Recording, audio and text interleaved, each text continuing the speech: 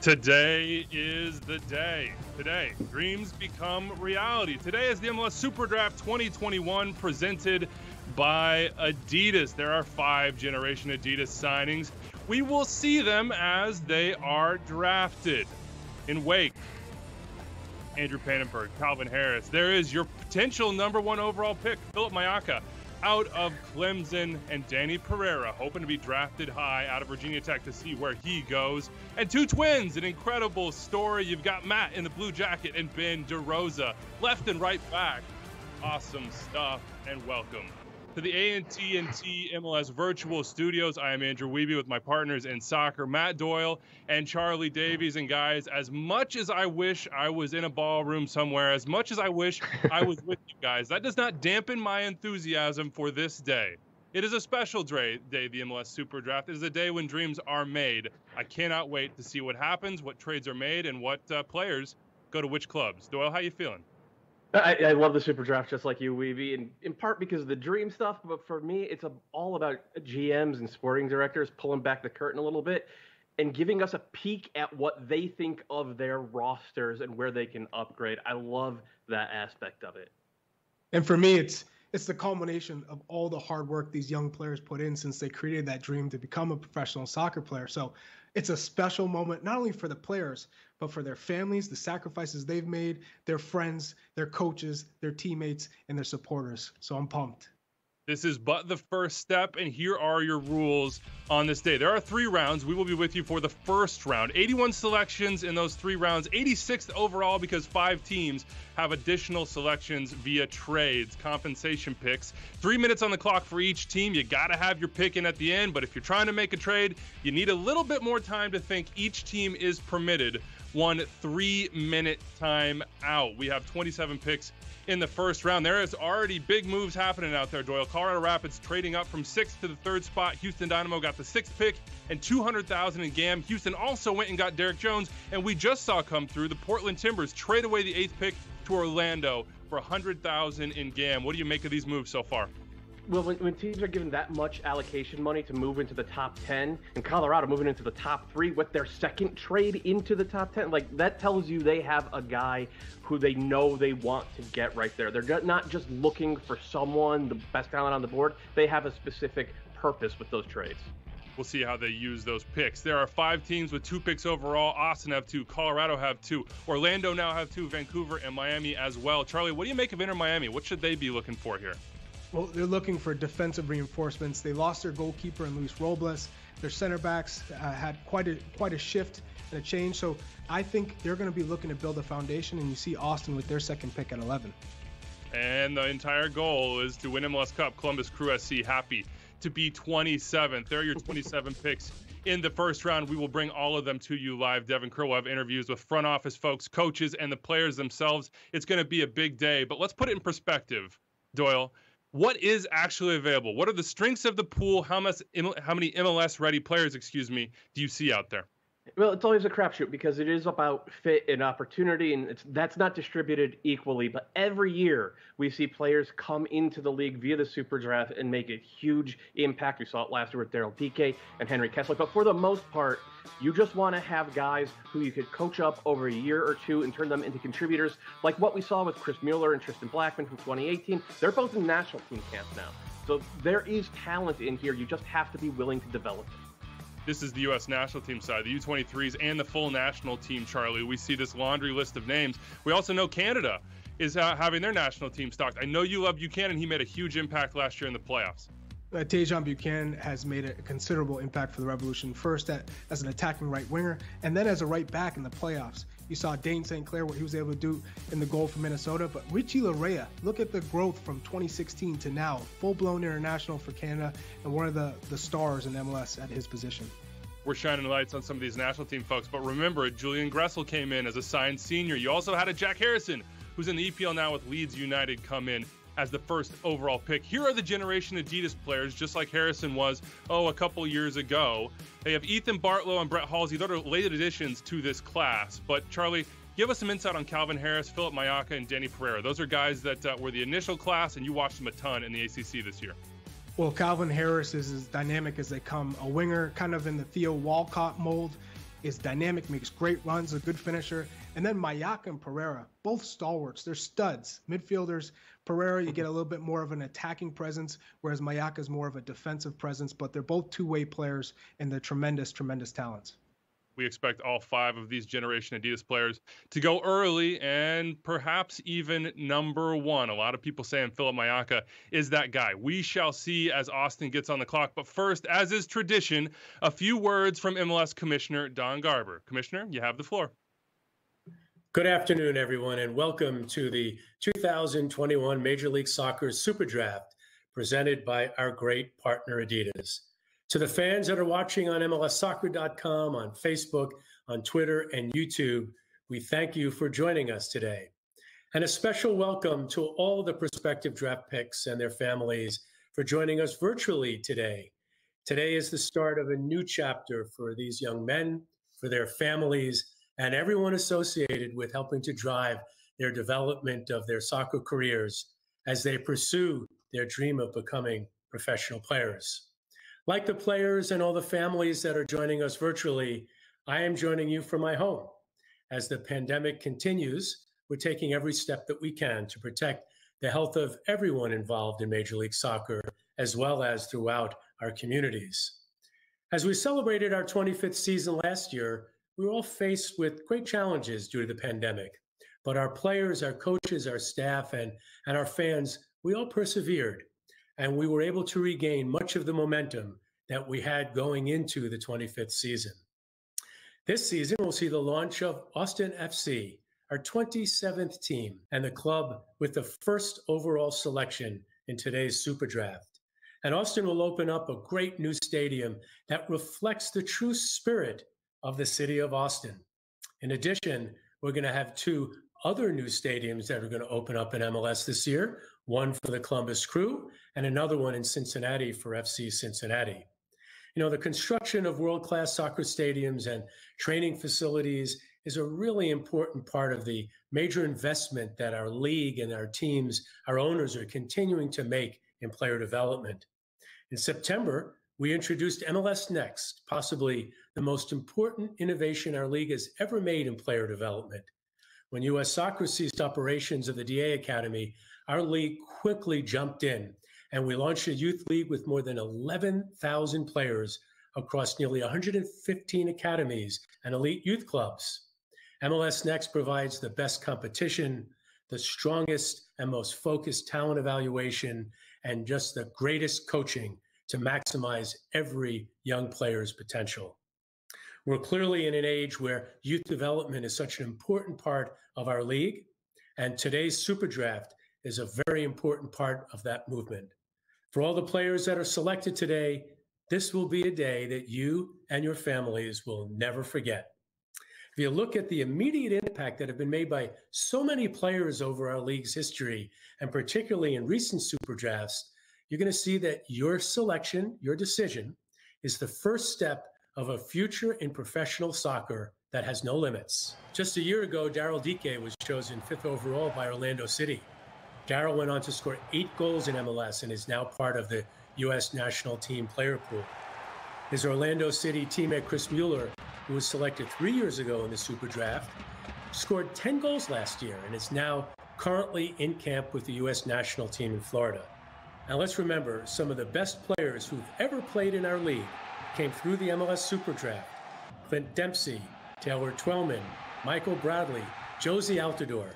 So all of you are joining a great list of fantastic players. So we wish the best to all the great young players that are here today as you embark on this next chapter in your professional soccer careers.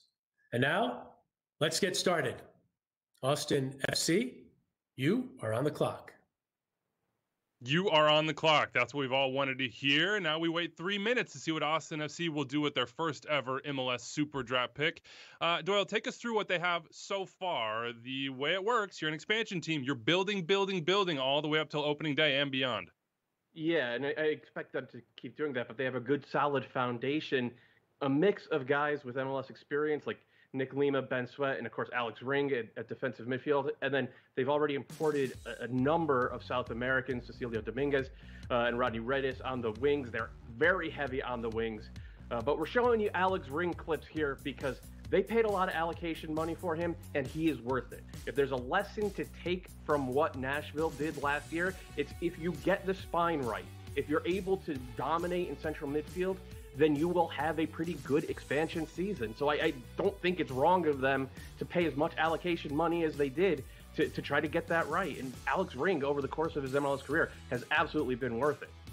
All right, Charlie, as we take a look at the depth chart as we see it right now for Austin FC, take a look at what you're thinking as far as this player pool and what fits best. So many people in their mock drafts and otherwise have said Philip Mayaka with that number 1 pick out of Clemson. Do you think that will be the pick, and would it be the right pick? It would be the right pick. Philip Mayaka is as talented as they come coming out of college soccer. This is a player that was wanted by La Liga side Levante because of his skill, his tactical intuition of the game. He knows when to pop up. He has great instincts, great habits. And this is a player who can insert right into the starting lineup, and a player that is compatible with Alex Ring. And that's what you want. Daniel Pereira is also another choice that you have here who will also fill a need. You need 2 players who can come in the midfield to play with Alex Ring, one who is more attack-minded and one who's box-to-box. Both of those players fit the bill. And then you also have a need in the striker position for Austin. Right now, I think they're going to stick with the central midfielder player, and those 2 are the top picks. It's got to be Mayaka. Yeah. It's got to be. It's got no, I mean, and the comparable is like Dax McCarty with speed.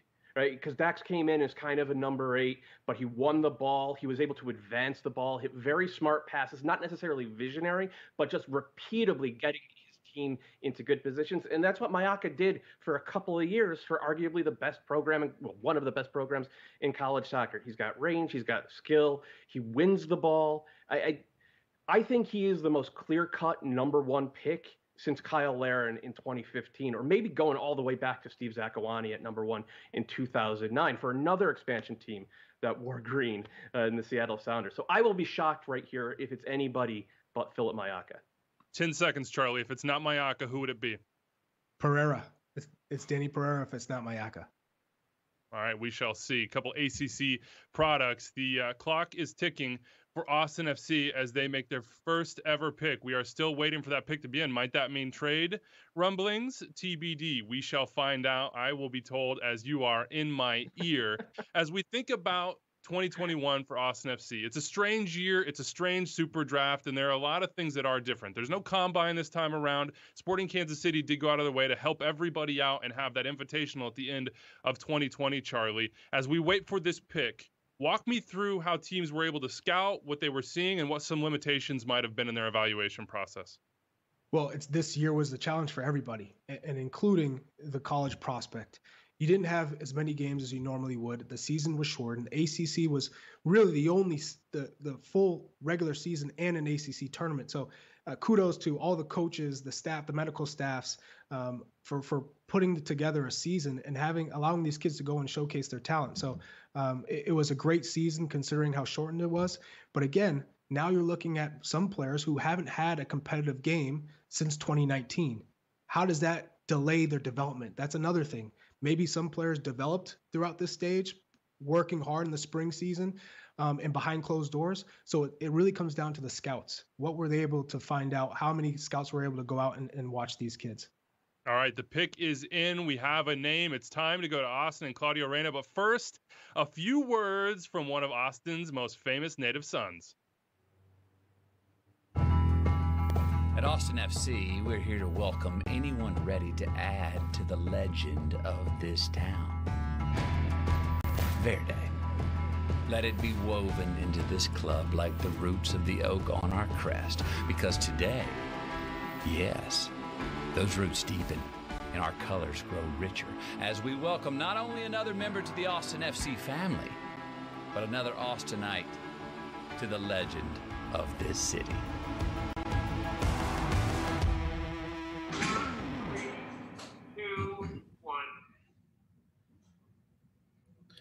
Austin FC selects Daniel Pereira. Danny Pereira out of Virginia Tech University. from Venezuela to Virginia Tech, and now the #1 overall pick in the MLS SuperDraft 2021, presented by Adidas. Looking like a box-to-box, and this is a little bit of a surprise, Doyle. We talked all about Philip Mayaka, and we were wrong. Yeah, I'm pretty stunned by this pick. Pereira is awesome, though. You could see from these highlights why he went #1 overall. He's super technical. He's really dogged in there as well. So even though he's been mostly an attacking midfielder, he has a bit of a nasty streak to him and will do some work to win the ball back. And with the #1 pick, you're expecting a guy that you can plug and play. So he will get a lot of minutes for this Austin team. It's not the direction I thought they were going to go, but he was one of the consensus top 3 players on the board.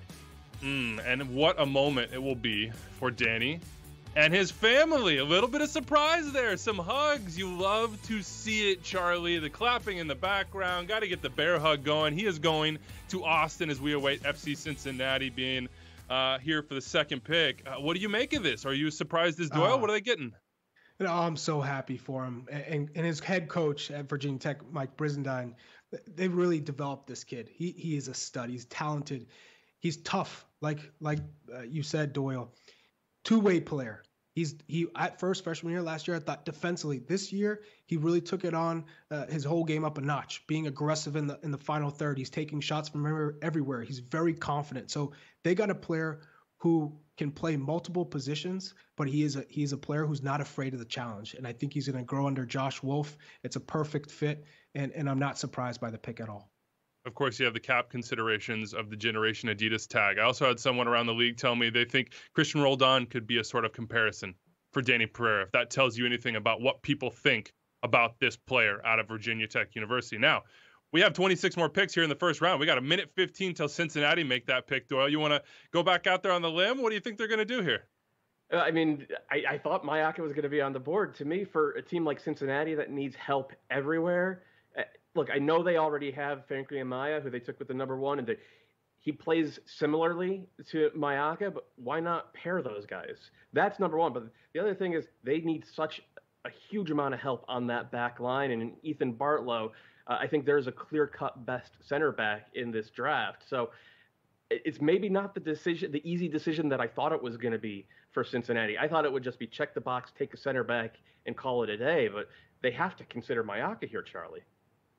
They do, but it's such a similar player, style-wise, size, to Frankie Amaya, to Ben Mines, who they brought in. I think you have to improve this defensive side because they need help. The 3 in the back, whether they play 3 in the back or 4 in the back, they need a stud center back, someone who's big, going to win all the challenges in the air, and be committed to defending. I think you go and you get the best defender.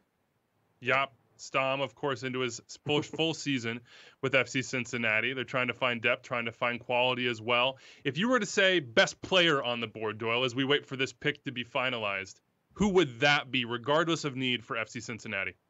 It's Mayaka. The only other argument would be Calvin Harris, who's a winger, maybe could end up being kind of a run-the-lines #9 from Wake Forest. Consensus, I think, second best player in this draft, but so he could go here as well because Cincinnati need help up top.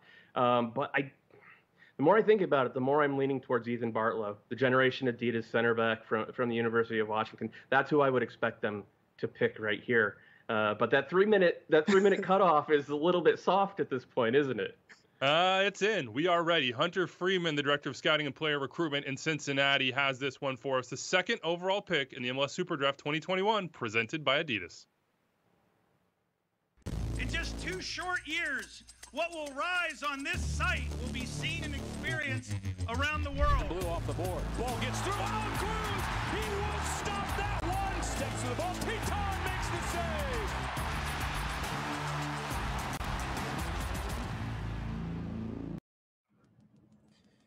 FC Cincinnati select Calvin Harris from Wake Forest. Calvin Harris out of Wake Forest, a fascinating story from England to Hong Kong to Australia and the Phoenix, and now from Wake to FC Cincinnati. He's an electric winger, Charlie. We thought they might go back line. They went for the verb. What do you think? Well, I'm not surprised because they only scored 12 goals last year. So they need help, but they need help everywhere. So in this instance, I don't think that was the player they needed, although Calvin Harris is super electric. He's a player that you want on the field because he can create for himself and others. So he's going to open up the game for Cincinnati, but still a problem defensively for Cincinnati. In goal, on the back line, and in midfield, there are a number of holes they still need to fill. They will address those elsewhere or perhaps later in the draft. Applause. His college teammate, Andrew Pannenberg, giving him a little daps. Calvin Harris going second overall. A lot of tough decisions he's made in his young career, including going to live alone in Australia at the age of 14 to pursue that professional career. Doyle, what does this say to you from FC Cincinnati? Well, they were at their limit for international roster slots, and Calvin Harris is an international, so you know that there are more moves to come. But this kid, he's a legit top-end talent. I've had guys around the league compare him to Albert Elise, and we know how good Albert Elise was in this league. So, maybe this indicates that they're a little more comfortable with their back line than we all were with it. And certainly this indicates that they expect big things and big minutes from Calvin Harris. As Charlie said, they struggled badly creating and finishing chances last year. The kid, you assume, will get his chance to do the job in 2021. Congratulations to Calvin Harris. A big moment for him. Much work to do, of course. We're on to pick 3. The Colorado Rapids are on the clock. They got this pick earlier today via trade with the Houston Dynamo. Colorado trading the 6th pick they'd gotten from the Fire for the number 3 overall pick. They also had to send $200K in general allocation money to Houston. There is $50K rolling around depending on how the performance of this pick goes. Pereira off the board, Calvin Harris off the board. Reading between the lines, between the mock drafts and all the scuttlebutt, this to me, Doyle, says we are to Philip Mayaka, and that is likely going to be the pick. I mean, I thought they were trading up to get Danny Pereira, because if you were going to sell Cole Bassett, then Danny Pereira would be like the natural fill-in for that spot. With Pereira off the board, they don't have a ton of depth in central. They have to take Philip Mayaka. They just have to do it right here, right? Is it a have to, Charlie? I mean, I feel like our predictions on these first 2 picks have us looking a little silly. I wouldn't say it's crystal clear, because Brett Halsey also is a phenomenal talent. And this is a player who can play multiple positions, right backs, central midfield, and attacking central midfield. He has great vision. He's done a tremendous job under George Galnavach at University of Virginia, so you know how they produce players. I would lean towards Mayaka, but I would not be shocked if they go in that direction. We do know that the Rapids value the super draft. Andre Shinashiki, plucked out of there a couple years ago in their starting lineup. You can look at Wallace Abubakar, Keegan Rosenberry, both guys they traded for that were taken in the super draft. Porrick Smith, the GM out there, he really understands it. They've moved up twice to try to get this point. The pick is in as we wait for it to be finalized. You have left back as depth parts. Oh, I spoke too soon. The pick is in. Let's now go out to Colorado and Porrick Smith for the 3rd pick of this super draft. Feeding Lewis in on goal, and Jonathan Lewis, that was sublime. It's Kellen Acosta, and Acosta's found the back of the net. Drops to Rosenberry, what a goal! What a goal! Colorado Rapids select midfielder Philip Mayaka from Clemson. Philip Mayaka. He dropped and the Rapids swooped. Makes you wonder if this was maybe who they were going after all along, knowing who would go 1 and 2. How does this change the roster, and where might he fit in year 1, Doyle?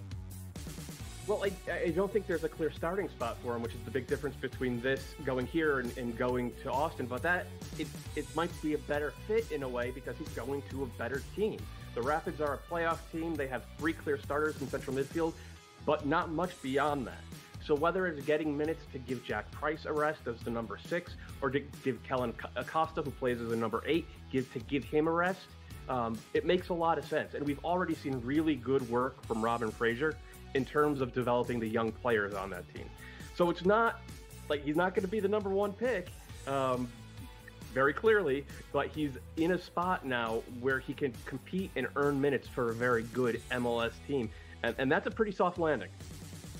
Some applause there. Colorado Rapids he goes. They've shown a good propensity for developing young talent. A nice place to end up for Philip Mayaka, 2019 Mac Herman Trophy semifinalist. Over at Clemson, Charlie, they said that this is the most MLS-ready player that they've had in their program, and that includes the #1 overall pick last year in Robbie Robinson. What makes him MLS-ready in your mind? It's just he's ready to adapt. He moves into the right spots. He has a good feel, great technique. He's got a good first touch. He can play the ball through the lines. He has good movement.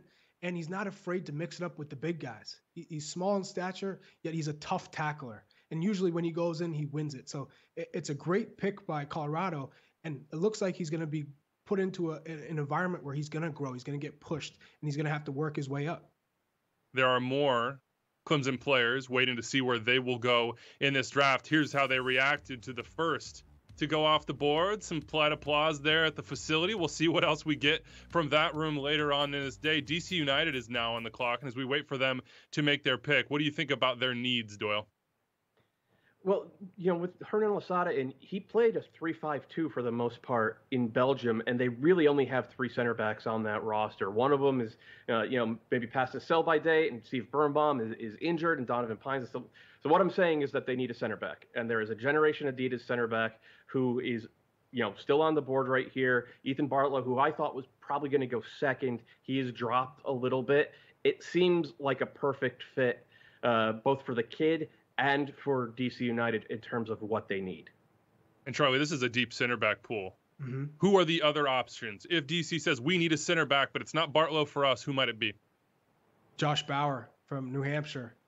He's one of those big players, similar to a Birnbaum, similar to a Briant, just a dominant aerial force. He's strong, good leadership, a tough tackler, tough as nails. Defend first. He's a team guy first as well. I wouldn't be surprised if DC went with him, but they also need to fill the striker void. Ola Kamara was not involved all that much last year. They don't have another typical number 9, an attacking player who's going to hold up, make good runs in behind. So I wouldn't be surprised if they go with a clear-cut finisher at number 9. Center back, outside back, some number 9s. Those are positions that people have said there is something to choose from. As we wait for DC United's pick to be finalized, of course, the big story is Hernan Losada. He is the new head coach of DC United, just 15 months in to his career as a manager. All right, I believe that the pick is in. It is not. Excuse me, it is not. I'm getting the wrong information out here. Before I push forward here, what do we think about Hernan Losada and that signing, Doyle? What does it mean for this club? It came a little bit out of left field, but it says ambition. He was highly thought of in Belgium. Yeah, he was highly thought of, and the reaction in Belgium was a little bit of sadness because his team had been so entertaining and they had brought a little bit of a different kind of flair to that league, which I think bodes well for DC. We also know that they interviewed a lot of people, so when you interview that many coaches, you hope you get the ultimate decision correct. We will speak to Hernan Losada on Friday on Extra Time, driven by Continental. If you haven't already subscribed or you don't listen, do so. It is the best way to keep up with the league twice a week, normally Mondays and Thursdays, anywhere you listen to podcasts or on YouTube. It was a little surprising they went this direction, Charlie. What do you think of the state of that squad overall, regardless of what they're able to pick up in the Super Draft? What are DC working with? They have a good core. When you talk about Julian Gressel, Moses Nyman, a young player who's coming into his own, Griffin Yao, as well as Ariola. You have players who can make a difference. They need to get Edison Flores up and running. And then, if you get an attacker who can create space and make runs in behind, a player like a Kamarni Smith from Clemson, that comes to mind, someone who was a top talent who really developed this year. I would not be surprised if they went with Kamarni Smith or an Edward Kiza from Pittsburgh, who was also a clear-cut finisher. I'm interested to see which way David Casper goes. All right, hedging his bets. The pick is in. We are now ready, I can happily say. On to David Casper in D.C.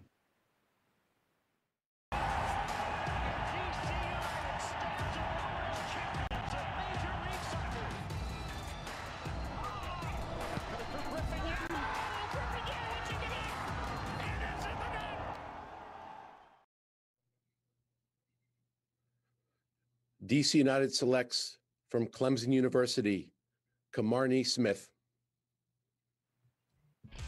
Oh, well, Charlie knew something that maybe we all didn't. Kilmarny Smith is the choice from England. Showed some real ability this year, Charlie. You watched him a ton as we see him go 1v1 and do special things. What could he do with DC? Oh, he's a tremendous talent as well. A lot of pace. Last year was looked at just making runs in behind, stretch defenses, go to his left. This year, he developed into a premier goal scorer, being able to play the number 9 position, being able to play across the front 3. He's dynamic. He holds up the ball. He can combine. His feet have gotten better, but he makes intelligent runs. And this year has really proved that he's going to finish the chances when he gets it in front of goal. There is news as well here. DC United are back on the clock. For that 5th pick, they've made a trade with Atlanta United, but here is Kilmarny. Yes, sir. On to the nation's capital he will go to play for a new head coach in Hernan Losada. Get him scarfed up. Get the hat on. Congratulations, Kilmarny Smith. Doyle, what do you make of this trade going down? DC moving again to go back-to-back here in this draft. Well, I said all that stuff about Ethan Bartlow, so I am going to assume that they took Kilmarny Smith to help the front line at pick number 4, and now get a little help on that back line at number 5, and also have a Generation Adidas tag as well, which helps you in terms of roster management.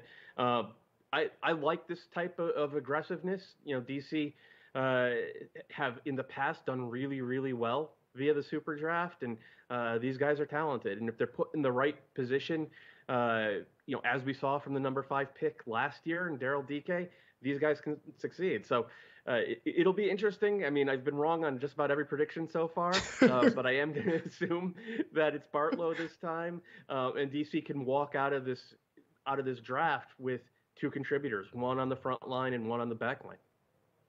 Bartlow, Charlie, give us sort of an in-depth scouting report here. I've heard really good with his feet, maybe some size question marks, maybe a center back, maybe a right back. How do you see him? Yes, all left foot, and he's a little bit shorter as a center back, but he's tough. He's like a bull. If this is the player you want to go with, you can build out of the back. He has good technique. He can serve a ball. He can hit a ball well. My only concern would be the 1v1 defending. If he's isolated in Major League Soccer nowadays with these athletes, when these guys are running at you full speed, it's going to be tough to defend. So if he's smart tactically, then he's going to succeed. So if that's where Houston and Tab Ramos see that he's the guy, then it'll be interesting to see how he adapts and how he's ready to challenge for a spot. Sounds like more like center back, maybe left back, depending on a team sees Ethan Bartlow. Why have we seen the center backs drop to this point, Doyle? Is this just, as you said, sort of on Extra Time the other day, a lot of teams are looking at this saying best talent, best talent, best talent? Or are there question marks about this pool? No, I think that it's pretty clear that this is a best talent available draft. That teams went in here and went for the guy who they felt had the best chance of making an impact in MLS regardless of position. And there's nothing wrong with that approach. Like, that approach tends to work. I would be a little bit more targeted. We've seen over the years college center backs come into MLS top 5 picks and do really, really well. But there are a lot of different ways to build a roster in this league. All right, blow the whistle. That's a timeout for DC United as they mull their options with that number 5 overall pick. Hey, man, business is brisk. You never know what's going on behind closed doors. Dave Casper's cell phone blowing up right now. That timeout will be 3 minutes as we wait for DC United or perhaps a trade to go down. Let's take a look at the head coaching changes around Major League Soccer heading into the 2021 season. Of course, Hernan Losada, the most recent hire around the league, but you have Phil Neville coming in as well, Gabriel Heinze in Atlanta, Chris Armas in Toronto, Greg Vanney, the move we all expected, the LA Galaxy. And though it was not done this year or recently, Josh Wolf will make his managerial debut. Charlie, which one of these gets you most excited? In particular, those outside Hernan Losada, who we've already discussed here.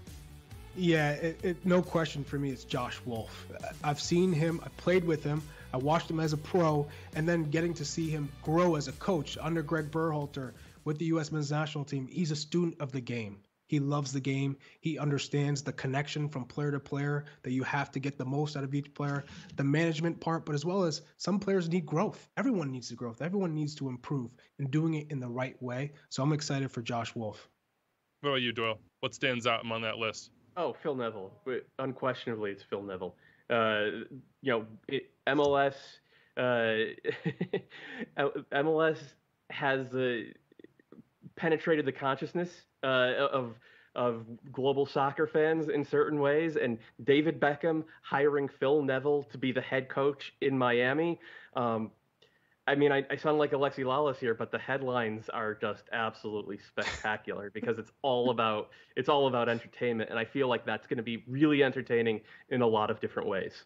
In a lot of ways, I think that particular signing said, hey, this is my team, David Beckham. I did not like the way year one went. I'm here to try to right that ship. Now, I do love that they went and hired Chris Henderson as their chief soccer officer as well, because you're hedging your bets a little bit. Phil Neville, we don't know what he will be as a club manager. We don't know what he'll be in MLS or what his level of expertise is with this league and what it takes to win here. But we definitely know that Chris Henderson has that knowledge from his days with the Sounders, whether it be scouting, player identification, or recruitment. That is a really heady hire, in my opinion, by Inter Miami. We saw there Dave Casper chatting on the phone, figuring out where this thing is going.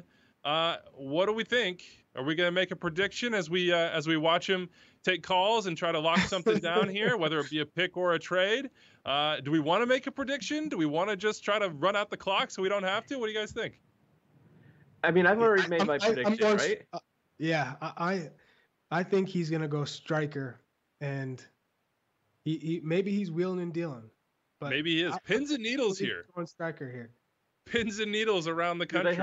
Do they have another timeout to use? They don't. Another team could take a timeout, though. In the rules, 2 timeouts could be taken back to back. So we could be looking at another wait to see if maybe this is a chance to move this pick around. It is a big TBD. There are 3 Generation Adidas players off the board at this point. Just to wrap up what we've seen in the first 4 picks for you as we wait to see what DC United will do. Austin FC taking Danny Pereira out of Virginia Tech with that first overall pick. Calvin Harris going to FC Cincinnati, the winger, out of Wake Forest with the 2nd pick. Philip Mayaka, that original GA class, exhausted after 3 picks going to the Colorado Rapids, who traded up the Houston Dynamo for the spot. And Barney Smith at 4th. All right, let's find out. DC United, the pick is in. Let's go back to the nation's capital.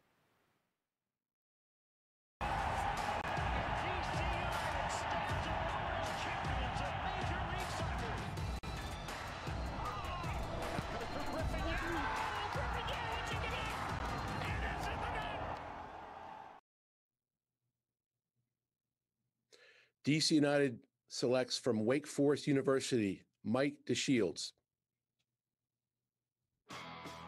Mike DeShields, that's a defender we did not talk about as we tried to make a prediction of what would happen here. Wake has been so good the last couple of years, Charlie. What kind of center back are they getting here? Quality. Leader.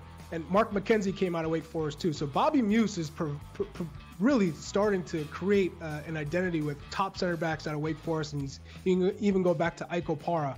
But what Michael DeShields brings to the table is he's a great organizer. He's confident on the ball, great athleticism. This is a player who's going to come in and challenge for minutes right away. He offers something different because, like Birnbaum and Briant, who are big physical and one of those really aerial dominant center backs, Michael DeShields is more composed. He reads the game well. He likes the ball at his feet. And everyone loves him in that Wake Forest locker room. So I'm happy for this kid. He suffered an injury this year, and look at him. He's healthy. He bounced back. It's a great moment for him and his family. I love it. His brother, I think, jacked up, a Baltimore, Maryland kid. So he's going to be close to home. It's going to be easy for folks to go watch him play at DC United in the nation's capital. Pull on the hat, young man. Yes, sir. What an awesome moment for Michael DeShields. Doyle, we have 2 minutes here till the Houston Dynamo make their selection. They have been busy today, to say the least. They traded down. They went and got Derek Jones. They're trying to get younger under Tab Ramos. What have you made of those moves and their entire offseason so far? Well, they have gotten younger in a bunch of different spots, including the Argentine winger that they're bringing in. Trading for Fafa Picot didn't make them younger, but I think it made them a more dynamic pressing team. They're going to want to defend from the front a little bit better than they did last season, and Arudi will certainly help with that as well. But Tim Parker is the big addition. Their back line struggled pretty mightily last year, and even though Parker wasn't at his best, he didn't look like he did in 2018, he's still a very good center back in this league. That addresses a need. That said, they are still very thin at center back. But So for the 4th straight pick, I'm going to predict that the team on the board is going to take a center back. I got it right last time, just not the right center back. So, what do you think, Charlie? We did the mock draft on extra time. Put yourself in Tab Ramos's shoes. Put yourself in Matt Jordan's shoes. Who would you be looking at? Well, you just traded for Tim Parker, who is a right-footed center back. It makes sense now to go with Ethan Bartlow, who's a left-footed center back. So he's building out of the back and probably makes a great tandem with Parker because Parker has the pace and the athleticism, so you don't have to worry about that so much if he's tactically astute. So I wouldn't be surprised if here they go with Ethan Bartlow. All right. What do we think about that trade? And we haven't really discussed it. Extra time, stop taping, and boom, it came through. That's just the way it works. What about that $450,000 in allocation money and potentially up to $1 million for Tim Parker, Doyle, as we wait for this pick to be official? Hey, if he plays so well that it makes it $1 million worth of allocation cash, we've seen it from Ike Opara's performance in Minnesota. We've seen it from Walker Zimmerman's performance in Nashville. A center back who plays that well for you is worth every single penny. All right, let's go out to Houston and Tab Ramos for the 6th pick of the MLS SuperDraft 2021, presented by Adidas.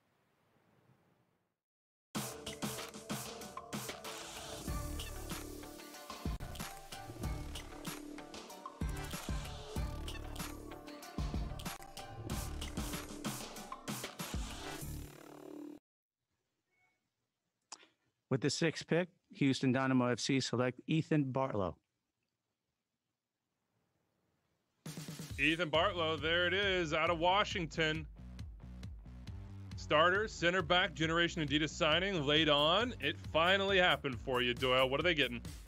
They're getting a center back who they will plug and play, probably not as a starter right off the bat, but certainly someone who could take minutes from Minor Figueroa at left center back. And as you can see, he's got a right foot too. So, Tab Ramos likes to play in a 4-3-3. He likes his center backs to be a little bit active, stepping into the midfield defensively to make plays. That's going to be the toughest part of adjusting to MLS, is being a center back who kind of plays a 360-degree game. He won't have to do it as a starter right away, but I do think they'll expect him to take up some minutes in 2021. All right, 2019 Pac-12 Defensive Player of the Year, all hugs right now for Ethan Bartlow. There with his college teammate, Freddie Kleeman. Before we keep it rolling, let's talk to the #1 overall pick in this year's Super Draft via Devin Kerr. He chatted with Danny Pereira a little bit while ago. 1,475 players have been drafted in MLS history, 26 of which have had the opportunity to go #1 overall. The #1 overall pick in the 2021 MLS SuperDraft, Danny Pereira out of Virginia Tech. Tell you what, man, you just fell into the luckiest 1% in MLS history. There are very few people I'm going to ask this, so I have to ask, what does it feel like? It's an honor. I wasn't really expecting it.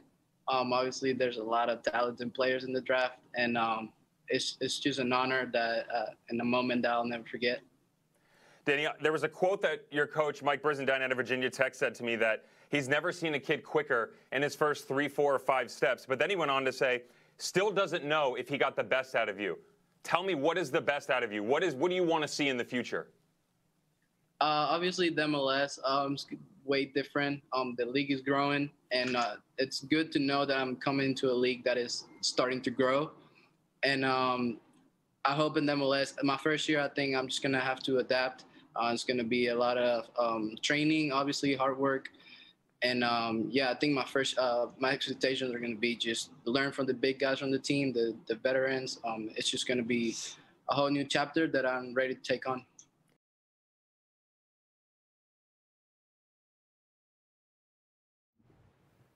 Celebrating with you today. Oh, you got to love the moment. His parents are blanking him. Great moment for Danny Pereira and his family. They will never forget this day. Now he's got to find his way into that Austin FC 11 or squad and try to make an impact in year 1 as a professional. We got 30 seconds to RSL with the 7th pick. Where might they go? Charlie, what do you think? What is the need and what might be a match for that need? Well, you got a left wing spot. I still see Brett Halsey on the board. This is an influential player who can play in the midfield, but that's not a need for RSL. Striker, center back, left wing, those are the players that they should be looking to identify right now and select. you have a number of options. I love what I've seen from the ACC. We've seen what Mike Noonan has done with Clemson and Bobby Muse with Wake Forest. Justin Malou is one player that stands out to me. You have Brett Halsey. You have also Irakosi Donaciano at UVA, who's a versatile player. So there are a number of options. Luther Archimede from Syracuse is also another player who can create problems. Cover your bases, baby. Yeah, Cover your bases. Yeah. Charlie's listen. Everybody eligible. Listen, there is uncertainty with RSL in a lot of ways. They are still looking for an owner, of course, but they have some rumors out there. Maybe Bobby Wood coming in. The Athletic's Sam Stachel reported that. But the pick is in, number 7 overall. Let's go out to Elliott Fall in Utah. Real Salt Lake in their home field debut.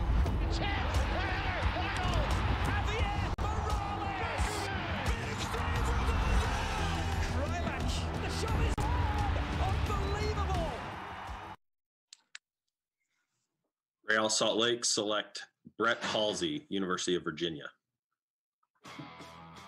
All 5 Generation Adidas players are off the board through 7 picks. Brett Halsey, a late addition to the class out of the University of Virginia. Doyle, I've heard sort of conflicting thoughts on where he might translate at the professional level. Where do you think he'll play? Where do you think RSL are looking at him for? I think he can give them minutes both at central midfield and at right back, and from a top 10 pick, getting a guy with that kind of versatility makes sense. But if you look at RSL's roster, as Charlie said, they're pretty stacked in central midfield. At right back, they only have Aaron Herrera. So I would assume he is going to RSL to earn minutes as Aaron Herrera's backup primarily in year number 1. Aaron Herrera could spend a lot of time with U23s this year. Here he is, Charlie. He's on the turtleneck game as well, man. Yes. You gotta love it. With family, enjoying the moment, his professional career beginning with Real Salt Lake. Brett Halsey, an ACC All-Tournament team player. As we wait for Orlando to make their pick, of course, they got this one in the Portland Timbers earlier today for $100,000 in GAM. I think it's worth pointing out that all these GA players are off, and therefore all that cap relief that comes with that designation is off. What's the best of the best now for you, Doyle, in terms of talent, as we start to think about why Orlando City traded up, what they thought maybe they could pick up with this 8th pick? I would assume, I think the best player left on the board is Charlie's guy from New Hampshire, Josh Bauer, the big center back. Though there's another center back, Nabi Kibagunshi from UC Davis. He could be the call here. And then there are a couple of forwards in Ed Kiza from Pittsburgh, and then David Egbo from Akron. Those are probably the next 4 in some order. That said, Orlando City really need a left back behind João Moutinho. When he got injured last year, they lost the ability to spread the field like they had during the MLS's back tournament. They became a much less dynamic team, and there are 3 or 4 left backs in the mix here that I expect to go between 10 and 20. It's not too much of a reach to pick, say, a Matt DeRosa or an Aiden Stanley or even a Josh Drack at number 8. We shall see. You're looking at an Orlando side that has a left back, though he hasn't managed to stay healthy all year, and João Moutinho, that was a number 1 overall pick by LAFC. So you know that they understand the value. You know Oscar Pereira does as well. I saw Kingston the Lion just staring me down in there. I'm sorry, Kingston, I left you out of my mascot's best 11. We'll have to figure out how we go forward from here. 30 seconds to Orlando City, Charlie. What do you think they will do? I'm going to go with defensive reinforcement. You have Antonio Carlos, you have Robin Johnson, who were both solidified as a center back. I think they're going to go along the back line, whether it's a center back or a left back. I think that's where Oscar Pereira is going to go. All right, we'll find out if you are right. The pick is in. Out to Central Florida we go, and to Orlando for the number 8th overall pick. Nani causing the consternation and taking the acclaim. Benji Michel, what a touch! Benji's in! Oh, he scores! The Schottensteger saves it! Can you believe that? Orlando City selects number 35, Derek Dodson from Georgetown University. Derek Dodson, goal scorer from the Hoyas. A lot of Hoyas having success in MLS over recent seasons. We thought maybe defensive reinforcements, but they're going back to the well. Got Daryl DK last year. Doyle, here comes Dodson. Yeah, these guys met in the 2019 College Cup, and Dodson was very, very good. I see him as a pure center forward, so this is maybe a little bit weird, but there is the sense that he could play on the wing as well. He certainly has MLS level size and athleticism. I think he reads the game well. He doesn't need a lot of the ball to impact the game, a little bit like Tesho Akindele in that sense. So, like, just, again, this is the best, as per the team's vision, this is the best player available, regardless of need. You see that MLS Next affiliation, Soccer's FC, for Derek Dodson, the 8th overall pick. All right, let's go back to Devin Kerr. He had a chat with Calvin Harris just a little bit ago, the 2nd pick to FC Cincinnati. Here with the number 2 overall pick in the 2021 MLS SuperDraft, Calvin Harris.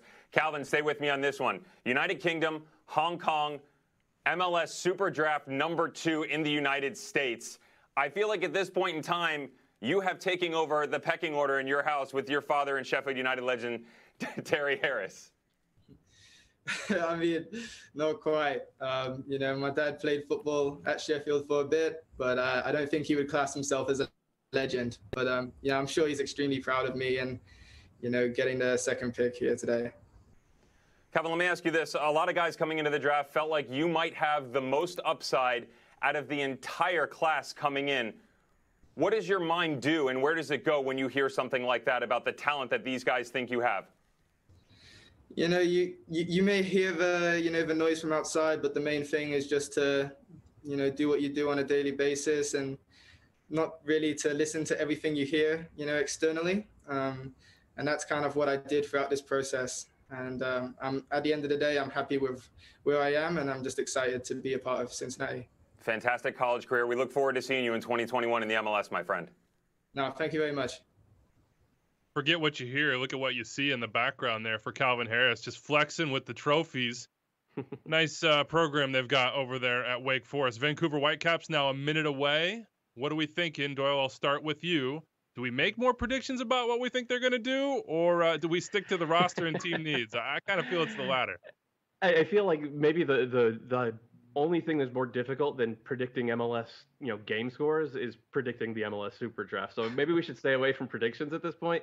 I will say that just looking at their depth chart, the clear need is a number 10, but teams don't get their number 10s through the SuperDraft. So once again, we go back to whoever they deem to be the best player available. I've heard they really like Egbo, the big center forward from Akron. We know that teams have had success taking center backs from the draft. Taking a left back is never a bad idea if you think he'll be able to play in MLS, especially because Ali Adnan might be on the block. All right, we'll see if what you heard is right. Vancouver's pick is in. Before we hear who's taken number 9 overall, just a reminder that there are things in life much bigger than soccer. Russell Tybert here from the Vancouver Whitecaps. I know this year has been challenging for all of us. I wanted to take this time to remind us that our mental health matters. Join us next Thursday by using the hashtag BellLet'sTalk, and Bell will donate 5 cents towards mental health initiatives. Let's get through this together. Vancouver Whitecaps FC select number 42 from Akron University, David Egbo. David Egbo out of Akron. There you go, Doyle. I'm going to count that as a hit for you, man. He's got 21 goals in 3 seasons for the Zips. Charlie, striker to striker, give me a little evaluation here. Yes, he's a great finisher. Good on the ball. The only concern for him was, can he defend? Can he start the press? But attacking as pure attacking striker, probably the most talented finisher in the draft. So for Vancouver Whitecaps, now whether you're playing in a 2-striker system with Cavallini, this is a good partner. This is a player who's going to make a difference if he's given the confidence and the time to adjust to Major League Soccer. Doyle, you said that the Whitecaps liked this player, and they proved that true. What did they like about him, and why is he the right pick for them? He's smart in the box. You saw a bunch of his goals from outside the box, but it's really he's very clever about finding spots inside the box, and that not just a 6-yard box, but that sort of second 6-yard box, and working off the ball. So I think that they see a guy who will be able to put the ball in the back of the net. We know that Lucas Cavallini is going to have a very busy year for Canada. And Egbo might get some minutes as his backup if they only go with a 4-2, or if they only go with one striker in a 4-2-3-1, or they could go with a 4-4-2. Though that would be a throwback. If you have Cavallini and Egbo up top, it would be like an old 1980s style English team with two pretty big center forwards. But it does give them a little bit of flexibility, and he's proved in his college career he's a very quality player. Trying to get to the playoffs are the Vancouver Whitecaps. A minute 30 until Inter Miami make their first pick of 2 in this first round of the SuperDraft 2021 presented by Adidas. They have the 10th and they have the 26th. Chris Henderson, a chance to make a stamp on this team. He will make the selection. But join me now in singing happy birthday. Happy birthday. No, I'm just kidding. But happy 44th to Phil Neville. Welcome to the MLS family, Phil. We're glad to have you here. As we wait the minute that we must until they make this selection, though, it doesn't seem that busy, I must say, down there at the stadium. Where do you think they will go, Charlie? Where should Inter Miami go? Well, you have to go defense. You have Higuain, you have Matuidi, you have Lewis Morgan. You have players who are going to make a difference for you in the attacking third. Defensively, you had LGP who was brought in mid-season, made a big difference, but you lost a goalkeeper in Luis Robles, and just there wasn't chemistry along that back line. So I think you have to go with a defensive player here. Phil Neville looking good in pink. Hoping to see more of that on the field. They made the playoffs. There was success in that sense, but you do have to ask questions about where they are going given the complete overhaul in the front office and coaching staff in the offseason. But clearly, Inter Miami and the ownership said, this is not working for us. We have to make a change, and they have done so. As I said, the new chief soccer officer is Chris Henderson. So much success helping build those Seattle Sounders teams that have been in the playoffs since the very jump. It would have taken him a lot to get him away from his hometown in Seattle. Well, it took a little bit of a call, I'm sure, from ownership, from David Beckham. He's now in Miami. And then Phil Neville, the new manager as well. The pick is now in for Miami. Let's go out to Chris Henderson to see who number 10 overall is. He's going to do it alone. Goes right. Opportunity for the cross. It's in the back of the net from Pizarro. Gonzalo wants it. Drills it and he scores. Comes back to Matuidi.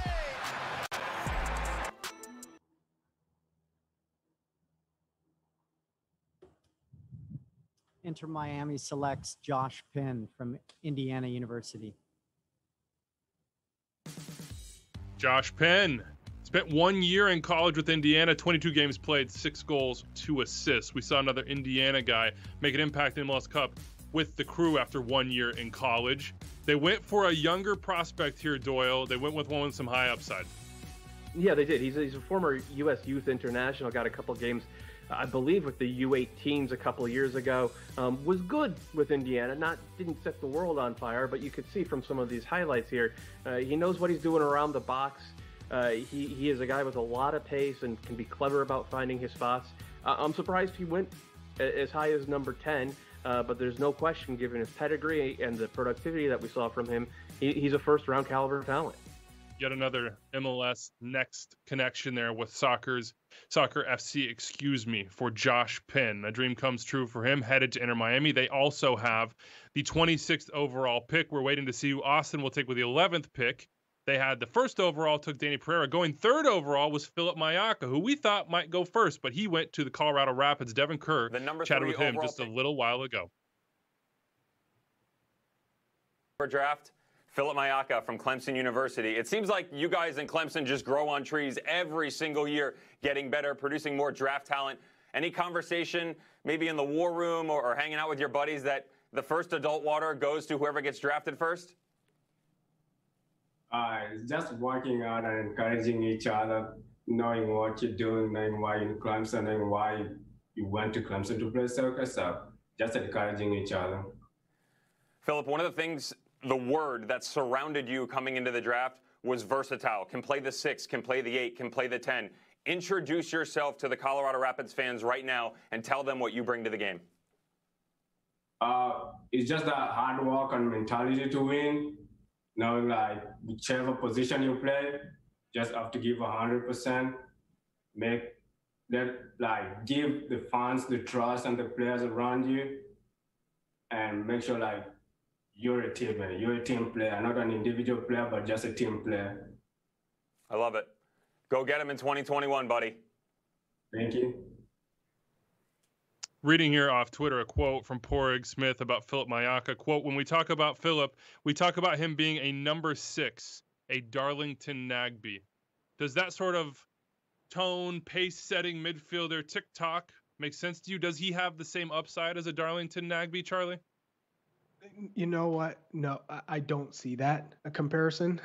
Darlington Nagbe is one of the most gifted players I've ever seen playing in the United States when it comes to ball control, dribbling out of tight spaces, whether it's 1v1, 2v2, 2v1, 1v3. He's very difficult because he has quick feet and he has that brilliance on the dribble.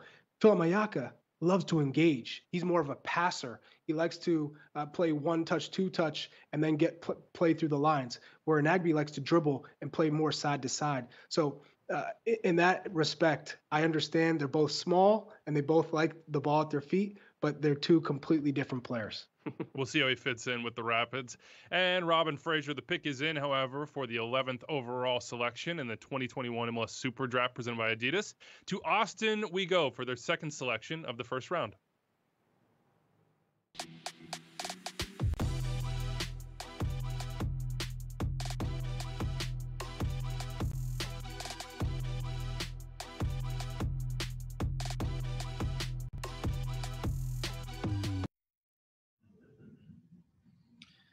With the 11th pick, Austin FC select Freddie Kleeman from University of Washington. Freddie Kleeman, Ethan Bartlow, partners. 6'4" is Freddie Kleeman. 18 games started in 2019. Doyle, what is this pick for Austin? A little depth on the back line? Exactly that. He has, MLS size and aerial ability. He played for a program that puts guys into the draft every single year. Some of them very, very good. And that kind of writes the story for Austin at center back. They're 4 deep now at center back, and when you have that set, then you can start going elsewhere and addressing other needs on the roster. Here's the reaction. Oh, they're happy. They're happy. You've got a Dynamo player and you got an Austin FC player. Different sides of a potential rivalry here. Joe Corona jumps out as a starting point for that rivalry. Put the hat on, celebrate. Great moment for these two guys out of the University of Washington. We're waiting now for San Jose to make their selection, 12th overall. What might Mateus Almeida do? What has he been doing along with Jesse Fiorinelli this offseason, Doyle? Going back to the well, two Mateus guys, it seems. Yeah, I mean, that's been the MO since he got there. It was guys like Daniel Vega, Carlos Fierro, Osvaldo Alanis, and just yesterday or 2 days ago, it was El Chofis, the number 10 from Chivas Guadalajara. He is the latest addition for San Jose. Their starting lineup, it looks set to me. So once again, we're looking at a best player available regardless of need. The one caveat to that is that they really don't have a backup center forward behind Chris Wondolowski. And in Ed Kiza, there is a guy on the board. Now, Kiza didn't play this year for Pitt, but he's the same type of center forward as Wando in that he's a fox in the box. He's very good at finding those little gaps, always moving, and gets a lot of one-touch finishes. So if they're approaching it as we need somebody who could take 1,000 minutes from Wando this year, keep him fresh for the stretch run, Kiza would make some sense. But again, it's the MLS SuperDraft, and as we saw repeatedly in the first few picks, you're kind of stupid if you try to predict it. Ed Kiza, a couple games into this season for Pitt, dismissed by the program, but 2 big seasons before that. Charlie, outside of Kiza, do any names stand out to you as you look at San Jose and their potential needs? Yes. I mean, one, they gave up 51 goals last year, number 1 in MLS, so the worst defense. So in looking at those numbers, I would highly suggest you go with a defensive reinforcement. But if you're going to go with the number 9, as you do need some more depth there, Luther Archimede from Syracuse covers a lot of ground, comes from the French system, FC Sochaux. So he does have the tactical knowledge of where to be, where to go, and how to finish. I would like to see him because he is an athletic striker. He can pull defenders out of space and create more room for Espinosa and Fierro underneath. So that would be another option for San Jose if they were to go with an attacking player. Archimedia, an interesting story. You said FC Sochaux, who you know very, very well, Charlie, but a Guadeloupe U20 international, didn't work out in France, came back to Syracuse, a little bit of a project player, has a high upside. Maybe teams need to figure out how to get that out of him. Could Mateus Almeida be that sort of striker whisperer? How do they improve, though, this year, Doyle? If we're going to take this a little bit bigger picture as we wait for this draft pick to come in. They've got their style that they want to play. It's very distinctive. At moments, it looks gangbusters. At other moments, it looks off the rails. How do you find a middle ground, or do you find a middle ground at all? There's been no middle ground with this team. They've either been playing great soccer or they've been playing terrible soccer. We saw that coming out of the MLS's back tournament. As Charlie said, they gave up 51 goals. It feels like 40 of them were in their first 7 games out of that tournament. And then down the stretch, they played really, really well. So they just have to find that consistency. But if you want to focus in on one thing, they were terrible defending set pieces. They're just terrible defending set pieces. So from that point of view, maybe a big center back like Josh Bauer would make sense here. At the very least, you bring him on for the final 10 minutes of games when you're trying to close it out. The opponent's throwing the kitchen sink at you. You have another guy in there who could win the ball. We are 11 picks in. We're waiting for the 12th pick from the San Jose Earthquakes. And as soon as we have that, we will go straight out to San Jose. From what you've seen so far with these 11 picks, Charlie, what's the one that stands out to you the most? The one that you're still sort of mulling or thinking about, whether it's surprise or applause, as we've gone about almost halfway through the draft so far, the first round. I'm really surprised with Inter Miami's selection in Penn, just because you look at their options. You have Robbie Robinson, who was the #1 draft pick last year, who people tend to forget because, as a rookie, you have your ups and downs, and he wasn't all that involved last year. You have Lewis Morgan, you have Pizarro, you have Higuain, you have Carranza, and you have Pellegrini. You have a number of attacking options. So unless they had planned on bringing Penn as an outside back to try and make that transition, which I'm not sure what his upside is at outside back, that's a shocking selection for me. All right, I got to cut you off because the pick is in San Jose. Let's now go out to Jesse Fiorinelli for the 12th overall pick.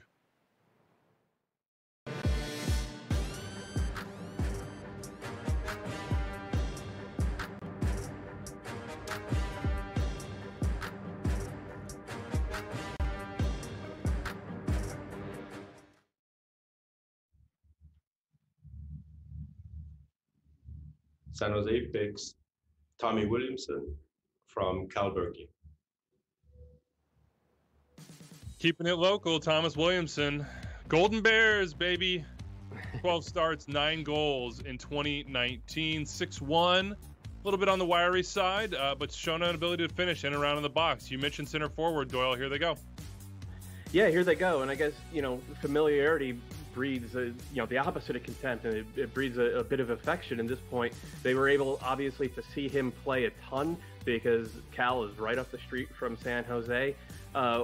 Williamson's regarded as a guy who can get to MLS caliber, but probably not right away. So this seems like a draft and stash for a year or two in USL, and try to hope that he has a similar type of developmental cycle that we've seen from guys with the Quakes over the past couple years under Almeida.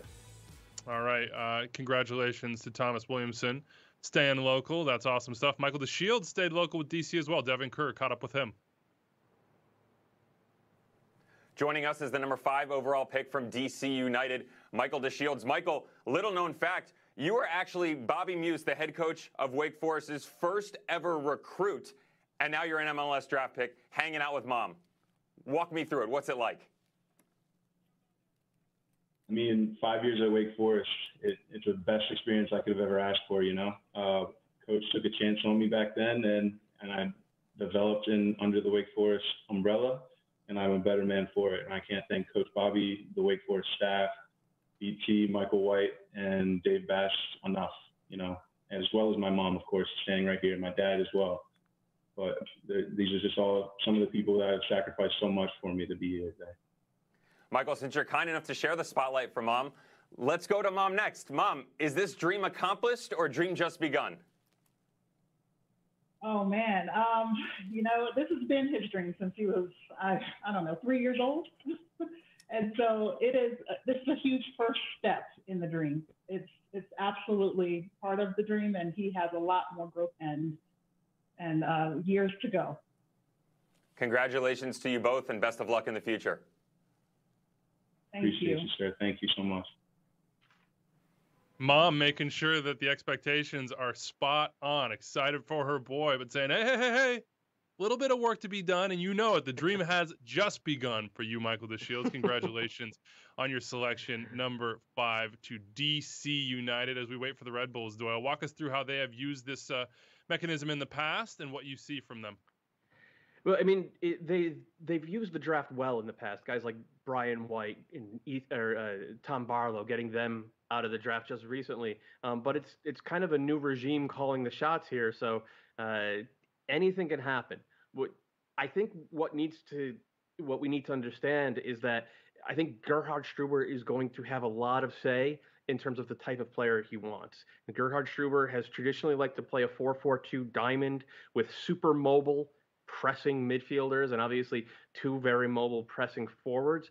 So probably thinking about guys who fit that mold. At the same time, they did just trade Tim Parker, so they are arguably a little bit thin at center back. Maybe that's a spot that they want to address right here. Went and got the Colombian kid that was with Inter Miami last year from Atletico Nacional. So they have added a little bit of reinforcements there. Maybe that's the first sign that Tim Parker was going to be on the move after window after window of rumors that he was available. The pick is now in. Let's go out to Harrison and see who the Red Bulls are going with. Fernandez, and now another shot taken here, firing, score! Duncan cuts it back on his left, and it's in for New York Red Bulls. Caden Clark with a beauty.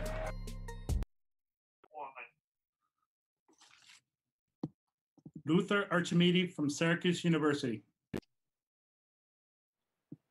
All right, a little bit of a project here, but you said it, Charlie. He's got a pedigree. Looks like the Red Bulls think they can get the best out of him. He's got the raw athleticism. And then he also understands the game. He understands position coming out of FC Sochaux. So this is a player who has a ton of upside and potential. You just have to guide him there. But he has the tools to get there. And so when I look at a player who can cover a lot of ground, he already makes great runs, he's strong, and he has that determination to succeed. This is a solid choice by Red Bulls, just because they do have Brian White and Tom Barlow. They need a different type of option, and he's going to be that guy. Oh, here's the reaction all the way from Guadalupe. Yes, sir. Yes, sir. To Harrison he goes, trying to impact the first team. Might have opportunities with Red Bulls 2 as well. We'll love to hear David Goss's dulcet tones, if he's there, call those goals. Luther Archimede with a nice celebration with friends and family. 14th overall. LAFC are now on the clock. But before we keep going with our analysis, a reminder to all those kids out there. The dream can come true, and MLS Next is here to help you do it. There's been many sacrifices I've made on my journey, spending countless hours at tournaments and practices just to make sure that I can achieve my dream. There's a really thin margin that separates where you are right now and where you want to be. Whatever you do now will set yourself up in the future. As a kid, I knew that that's where I wanted to be someday. You have to work harder than the person next to you to make the first team. It's a matter of who wanted it more. At 13 years old, I joined the Philadelphia Union Academy. This is where I got today. As soon as I started playing for Red Bull Academy, I wanted to one day play for the first team. When I joined the Sounders Academy team, I think that's when I really knew that this was my dream. It was always my dream to become a professional footballer, and I had the privilege to get promoted as a kid by the Vancouver Whitecaps and the MLS. Gets away, and it leaps a cannon! Guys, it's up to you. You are next. We're the future. Tú eres el siguiente. You are the next me. I believe in you. Let's go. Come on! You are the future. You are next. Oh, MLS Next producing some big-time talents. Millions and millions of dollars in transfer fees, as it turns out, from those guys that have made their way through. Go check it out at MLSsoccer.com. We now have 44 seconds, Doyle, till LAFC make their selection at 14 overall. Bob Bradley, known as someone who gets the most out of this draft. Tristan Blackman, we mentioned John Moutinho earlier, might not be with LAFC, but has become a really good player. They have an eye for this. They do, and Bob has always had an eye, going all the way back to his Chicago Fire days. He's drafted some of the best players who've ever come into MLS. And the other thing is Bob likes to take raw material and turn it into something even better. He works individually with his players to get the best out of them. So whoever gets picked here, it's just about the perfect landing spot. There's going to be pressure because you're in a good system, but there's not too much pressure because you're not expected to carry the team or anything like that. All right, let's find out who is going to LAFC with the 14th overall pick. Out to John Thorrington, the president and GM, we go. It's Vela.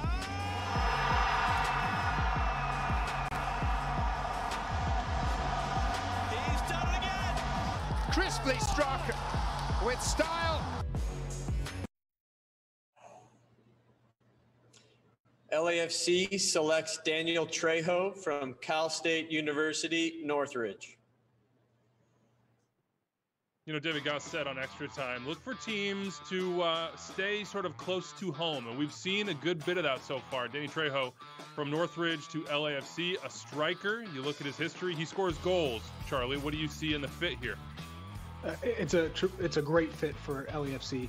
You have Rossi, you have Carlos Vela, and you don't know when those Rossi is going to be sold. And you have brought in Corey Baird, who can also play in the winger position. Up top, you're thin. You lose Bradley Wright-Phillips. Danny Musovski is there. Also, you know Carlos Vela could play there. But this is another option. And Bob Bradley loves to develop players. You obviously see something in this player, Danny Trejo. So I think for them, this is a project. This is someone who's going to get pushed in training, and they're going to give him time to develop. And whether it's the end of this upcoming season or the next, they feel like this is a player that can contribute. And it'll be interesting to see what type of forward he is, because we all know those wingers on LAFC can cut through opposing defenses like a machete. And that was Danny Trejo's job in college. He could end up being kind of a winger, but I would expect to see them use him a little bit as sort of a false number 9, almost how Jesus Ferreira played for FC Dallas back in 2019. All right, we shall see. A minute 50 to FC Dallas. Congratulations to Danny Trejo staying close to home with LAFC, who are trying to be a little bit more consistent in 2021. We know the upside is there if they can discover some of that consistency. Also watching the transfer window with interest. They've got some players that other clubs around the world are going to be very, very interested in. Let's talk FC Dallas. They went out and got their goal-scoring winger. They went and got the left wing as well. They have some young players trying to push through. We're still waiting to see if Paxton Pomykal can stay healthy. Charlie, what can they find in this draft? We have team needs as a left back. There are left backs available.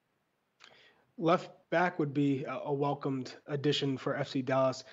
And you look at DeRosa, Aiden Stanley, Josh Strack, also Tom Judge. There are a number of players who can come in and contribute and challenge. But this is an FC Dallas team, and we know they love their youth. And Ricardo Pepi is a striker who's biting at the chance. Jesus Ferreira didn't have the best of seasons, so you look for him to rebound. And Paxton Pomykal, we all know the talent that he is, but can he stay healthy this year? Can this be a year of redemption for him? So I'm really excited about this FC Dallas team. Again, I think a defensive player will be in their best interest.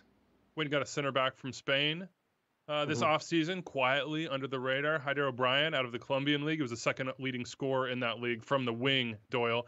In 30 seconds, I know it's difficult. How do they take a step forward this year under Luchi Gonzalez? Everybody has to play better in the attack. You can see that they have their patterns very well down in terms of getting from the back to the front. But once they get to the final third, they don't have those kill patterns. They have a lot of talent there. They got to get them all on the same page and start putting the ball in the net with more regularity. A lot of rumors around this team as it pertains to Brian Reynolds. His development has been very, very rapid as well. But they do have prospects at right back. We'll see if they're going for a left back now. To Texas we go, and to Luchi Gonzalez for the 15th overall pick. Here is Ricardo Pepi, and Pepi against the post and in. Saved by Bauer. Now off the volley. Oh, what a hit! Welcome to Dallas. I'm gonna say Charlie Davis stole my look today.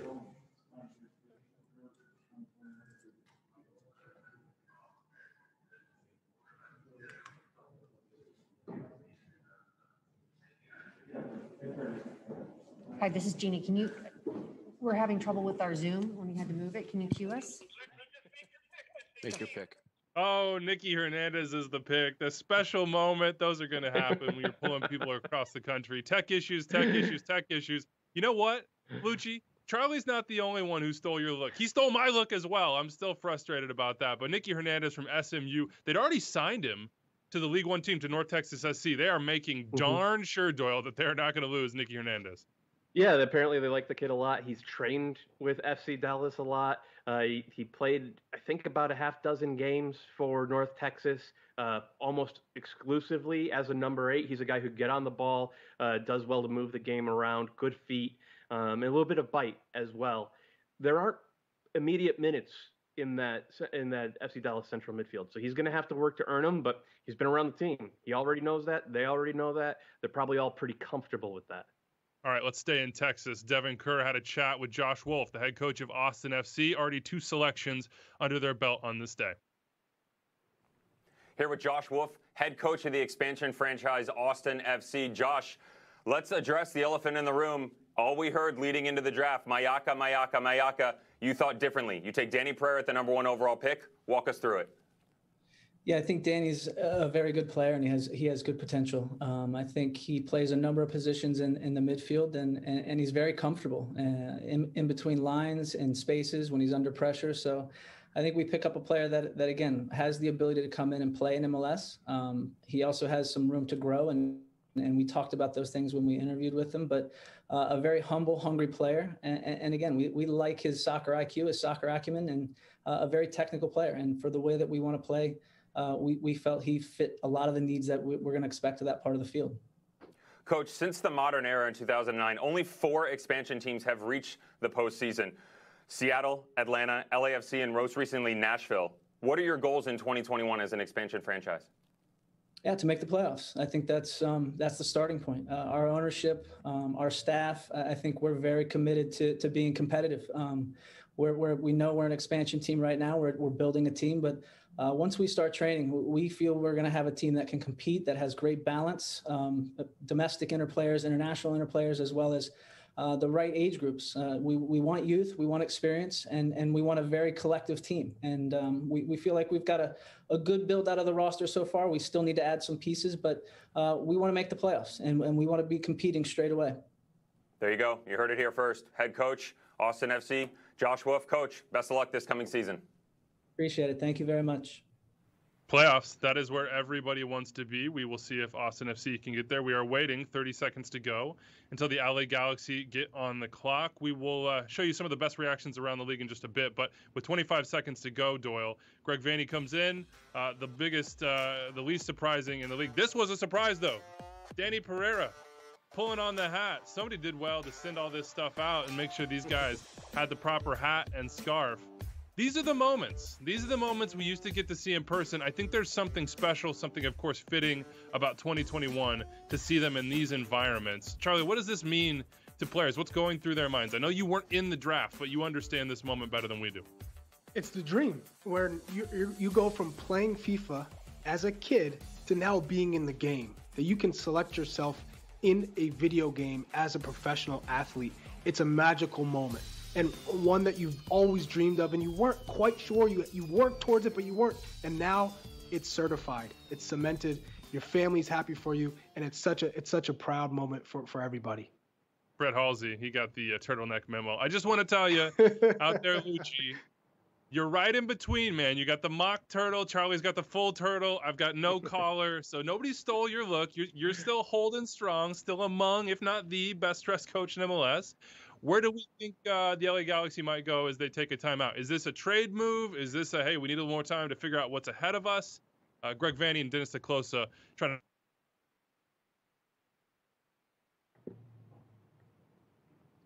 to... This is a moment where they go with best available. And you look at some of the players that have Chicharito up top. Are they bringing Christian Pavone back? Are they bringing some of these players that we hear whispers of, like one that we all know as the Atomic Ant, Jovinko, has been floated around as coming back to MLS. But regardless, you have Jonathan Dos Santos as a 6, legit. You have Sasha Kleshin. That could be an area where you look to bring in another young player, ball-winning central midfielder. And then in the back, I mean, they gave up 46 goals last year. So a defender is not a bad choice as well. Doyle, I think you dropped on me. Apologies there. Tell me what Greg Vanney needs to do off the jump here for the Galaxy to kind of get some traction. Yeah, I think that if you watch the way the team played the last couple of years, there was very little chemistry and very few ideas beyond get it wide and hope Christian Pavone can do something, or get it wide and have Rolf Felcher, who has since departed, bang in a 40-yard hopeless cross. So just coming out with actual tactics will be a big step forward for a team that actually does have a lot of talent, but they don't have a lot of depth. And Greg Vanney knows very well, having coached that great Toronto team for a lot of years, that you don't win in MLS with 1 through 11. You need 1 through 25, and the Galaxy don't have that. So building out the tail end of the roster, guys sort of like 15 through 25 on the roster, it can start right here. 16 is not a sure thing type of pick, but we've seen guys like, I think Chase Gasper was the 15th pick a couple of years ago. Christian Roldan was the 16th pick. There are guys who can contribute around here if you have a coherent system that puts them in positions to succeed. All right, they use the timeout. They have their decision. To LA we go for the 16th pick. Gets that cross towards the backside. The scissor kick towards the goal. Score! Sebastian Lletget! Pavone now trying to get through one defender. Fire! Scores!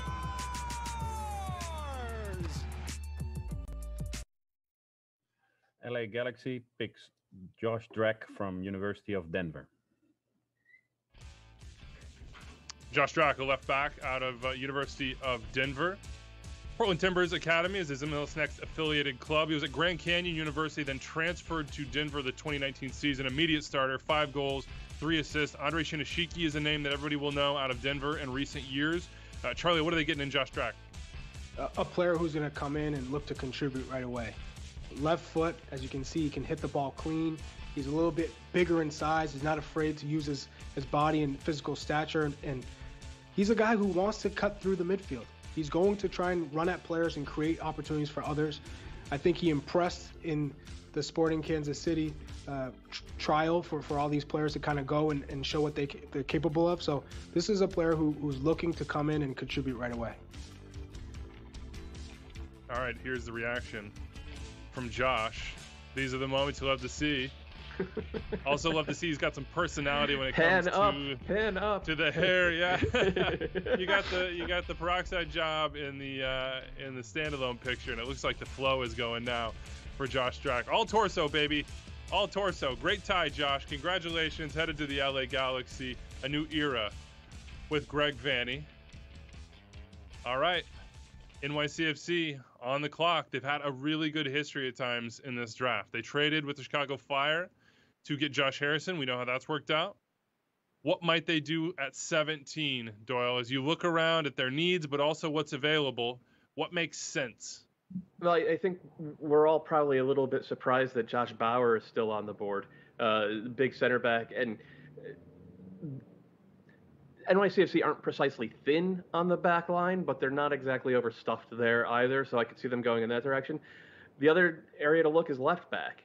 Josh Drake's off the board, but Matt DeRosa's still on the board. There's a couple other left backs as well who could go right here, and they are really only one deep there. So once again, I'm expecting a team to look on the back line here.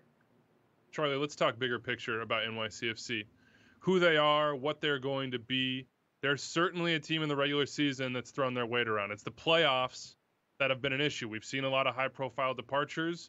DP-wise, where is this team going in your mind? What can they be in 2021? Well, attack-minded with Eber Castellanos, Tajuri Shradi, Jesus Medina. They've always had players who are going to score goals and create and are exciting. And you have Morales in the midfield, who's like a little magician, right? He can pick you apart. Given the opportunity, he's going to find that ball, thread the needle, and create chances. What I'm surprised about is Alex Ring. You ship him to Austin. You get a big number, but what a talented player. He could play anywhere. He's one of those players that can literally play every position on the field because he's that good. He just has a soccer IQ higher than most. And so what you do believe in is Keaton Parks and James Sands to really solidify the midfield for you.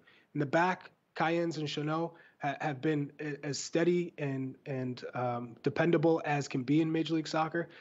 But left back, Tinnerholm at right back, who's very, very influential in the attack. Left back and center back depth is where you need to go if you are Ronny Deila.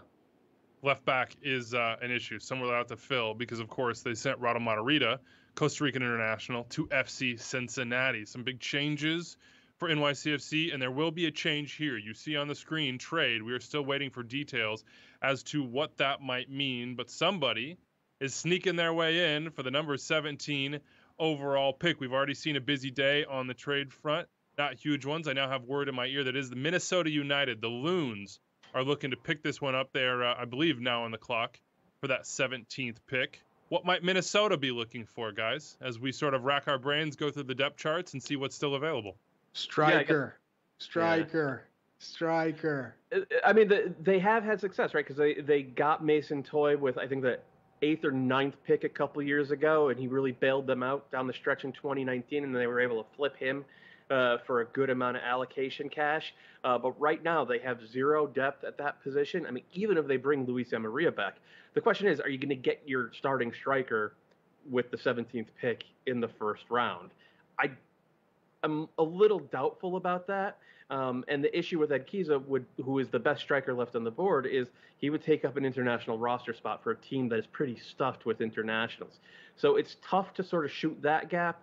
They are thin at right wing as well. Maybe someone like Justin McMaster, who didn't have the greatest season coming back from an ACL injury.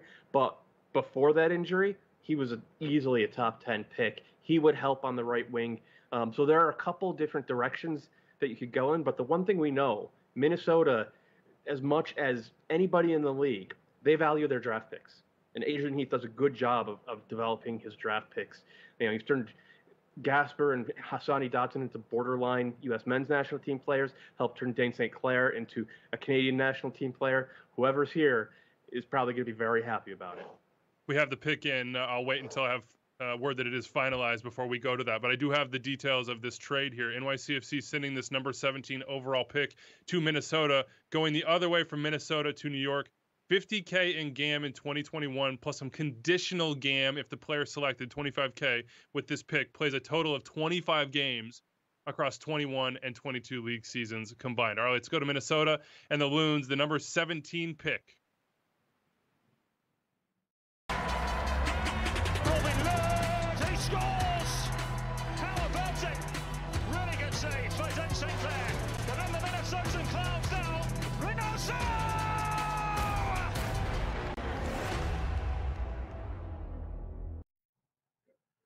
Minnesota United select from Wake Forest University, Justin McMasters.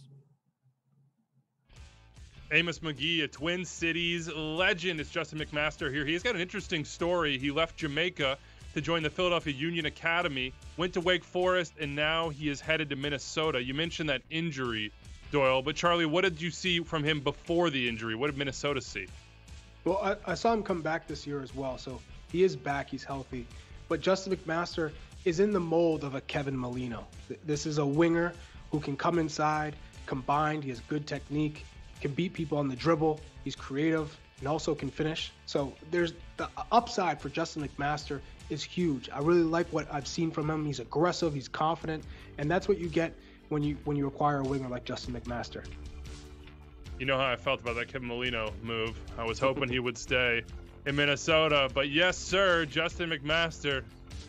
Up and down, give some hugs, get the selfies in. This is a great, great moment in a young man's life. A lot of work to do now in the Twin Cities. The scarf is handy, it's there.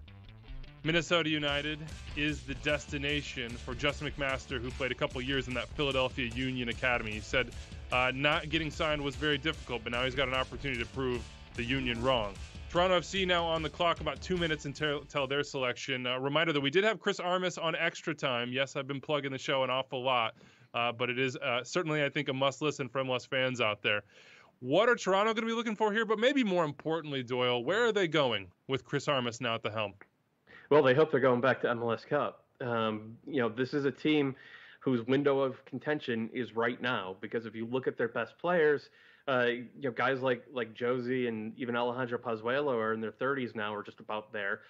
Michael Bradley is probably a little bit past his prime, and you're hoping for one more good season. Same with Omar Gonzalez.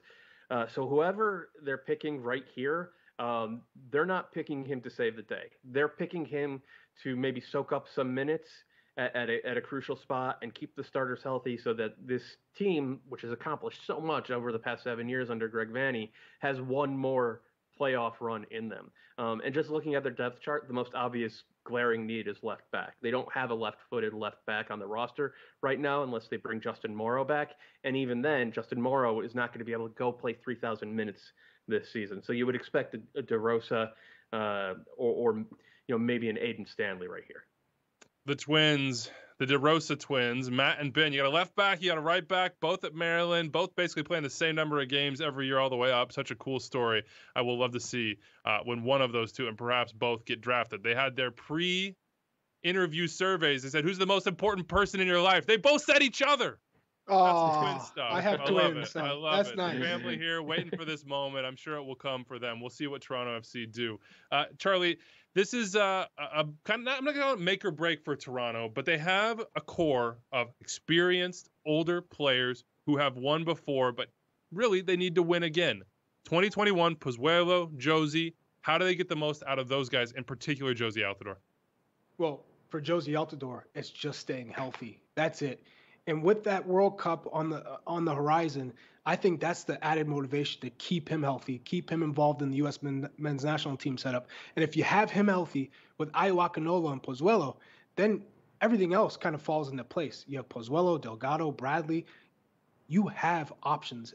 Subata Endo, De Leon. So I think for Toronto FC, you need to focus defensively. Chris Mavinga and Omar Gonzalez, sometimes they look great. Other times they looked all over the place and the chemistry wasn't there. I think Omar Gonzalez is a player who's getting to the latter part of his career, and you need someone to come in and give him time to take a couple games off, have those breaks. I think you need a defensive player who's going to come in and give you depth. We got a timeout here for Toronto FC as they try to figure out where they'll go, which means we're going straight back to the Twins. If they want that left back, Doyle, yes. Matt DeRosa is at the top of your board. I sit here and I wonder what it would be like on this day.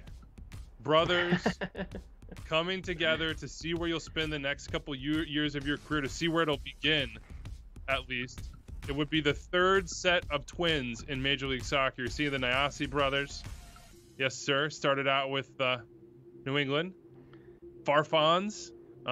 Yeah. Keep it going. And somehow I'm missing that third set of twins in my mind. But they would be the third. The DeRosas. Yeah, the DeRosas would be the third. Yeah, look, I was cycling through everything. So it would be an awesome moment for them and their family. You love to see the smiles in that room. Chris Armas, let's get back to him a little bit because he has something to prove. He showed us that when he came on Extra Time. What can he prove this year, Doyle? Well, he could prove that he got kind of a raw deal in New York. And while I understood the decision they made to move on from him, he didn't seem like he's over it. And so anybody who has that kind of chip on his shoulder, and we all know what a great competitor Chris Armas is going to feel like they want to show their old team what's up. And in Toronto, they have the reigning MVP. They have in Josie Altidore and Ayo Akinola, a forward partnership that could be one of the best in the league. They have been one of the best teams in the league for the past 5 years. He wants to show that everything that happened in 2017 under Greg Vanney, that can happen again under Chris Armas. I'm not going to bet on that, but that's why they play the games. Charlie, we have 30 seconds to Toronto here. If you're them, can you get a player that can impact your team in 2021? Or are you looking for somebody probably that's maybe further down the depth chart? What do you think is available to them? Well, for me, it's center back. Josh Bauer is a player who stands out to me, who's going to come in and challenge. He's tough defensively. And for Toronto FC, you need someone who's just going to get stuck in, who's going to put their body on the line to make sure you have a shutout, to ensure a goalless game. That is what you get in Josh Bauer. Defensively strong, presence on set pieces. You also have a player in the name of Rio Gundhope from Georgetown. I think that's another player who's athletic, covers a lot of ground. can fit into a number of different positions along the back line. Well, I got to interrupt you, Charlie, because you see that in the bottom corner. There is a trade. I have the details for you. Here come the Loons. The Loons at the back half of the first round. They're cleaning up. They're chipping the 25th pick, which they held at the end of the first round, to Toronto, as well as $50K in allocation money for this 18th pick. So they're moving back up. We are still waiting for that pick, but they just used the 17th on Justin McMaster. They must be looking around saying the guys that we were targeting that we wanted are still available, and the price is absolutely right for us. So they're flipping. They're sticking with multiple picks here in this first round. Where might they go? Are we going back to the back line? Maybe a little bit of depth to cover for Ike and see what might happen with him? So they have five center backs on the roster. So I don't, and they used last year's first round pick on a center back, and then they just traded for Callum Montgomery, who was a high pick a couple of years ago for FC Dallas. So I don't think they're going to center back. I think they might go to left back because Chase Gasper is the only real left back on the roster. He basically had to play every minute the last couple of years. And there, as we just said, there are a couple good left backs to pick from. Well, it might not be a great moment for you here, Matt, if what's being said in my ear is correct. We are going back to the Twin Cities for the 18th pick.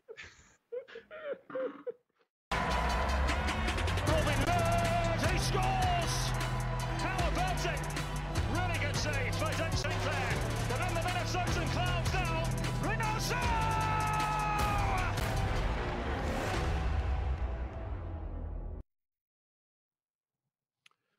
Minnesota United selects from University of California, Davis, Nabalai Kibenguchi. Nabi Kibenguchi, standout center back, also plays some number 6. There's some questions about maybe where he's best. I had somebody close to that program tell me he's a little bit like Rico Clark in a lot of ways. Good on the ball, aggressive, very physical. What are they getting in this pick? Why'd they move up for him, Charlie? Well, you just said it, Rico Clark. One of the best defensive midfielders I've played with. Just good range, tough tackler, reads the game well, and someone you don't want to go up against 1v1 because if you do get by him, he's going to get a piece of you and he's going to take you down, or he's just going to take the ball and also take a piece of your leg. So this is a player that you want. You're confident as a center back if he does slip into that position that he can build out of the back. He's good on the ball, but if he does play in the 6 role, he'll cover ground. He'll be a good complement to a young Grey Goose, even to a Will Trapp or a Hassani Dotson. So it's a great pick for Minnesota, a good added depth piece for this team. Looking good in that baby blue. Hugs all around for Nabi Kibenguchi and his family. He's going to a team that might need some depth at that 6 spot, Doyle. You don't know what's going to happen with Ozzie Alonso. The fact that he can play both, I mean, that's got to be attractive to Minnesota, and that's why they make the pick. Yeah, it gives them some cover and some flexibility, and he's a little bit older. So it's kind of like Chase Gasper-esque in that Gasper was about a year older than most of the other guys who went in that draft, and maybe that maturity physically and mentally allowed him to have a quicker transition to MLS. We could see maybe something similar happen here. And Kibenguchi he's good, man. He's been on the fringes of the U.S. Youth National Team rosters. I think he was part of a U19 camp a couple of years ago. So there's talent here. And as I said, Minnesota United, they developed their draft picks. So he's got to be thrilled right now. All right. Let's talk about some changes. And we saw Atlanta trade away their pick at 5. But some changes for the 5 stripes this offseason as we await Orlando City on the clock at 1:23 and counting. Carlos Bocanegra, Darren Eales, now Gabriel Heinze. What does that say to you guys about where Atlanta's going? But first, actually, let's get to the interview with Carlos Bocanegra. Joining us now, Vice President and Technical Director of Atlanta United, Carlos Bocanegra. Carlos, let's just start here. New season, new coach. Joseph Martinez is back up top. How do you get back to the winning ways of 2018 and 2019? Yeah, for us, everything is about looking forward. Like you mentioned, we've got a new coach coming in, Joseph coming back to health. Players are very eager to prove last season was just a blip in the radar. We're excited to play in front of our fans again at Mercedes-Benz Stadium. So everything about this club is looking forward and to the future, and it starts this year. Coach, you traded out of the first round with DC United. I'm going to remove the specifics of the trade. You did still bring in some young attacking talent out of Wake Forest and Machop Chol. decided to homegrown him. Just walk me through that process, and what sort of impact does he have in the coming season? Yeah, so Chuck, we figured would have been a top 15 pick in this year's draft, but now it's just showing our academy is able to produce players that come through the college system or they come straight to a homegrown route, and it's fantastic for us. He's had a great career. We get to bring him in. We've got Bryce Washington at Pitt, George Campbell coming through, Efrain Morales coming through the academy.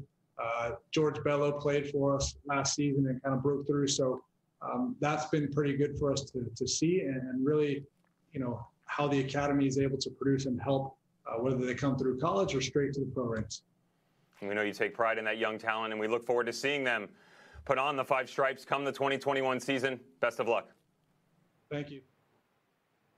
The MLS Cup is a flex in the background. Atlanta United trying to get back to those heights. Last year, Orlando City surpassed them, and the pick is in for them at 19. Back to Central Florida we go. Beautifully. Nimble Nani. Will be Chris Mueller over the wall. What a goal! Chris Mueller!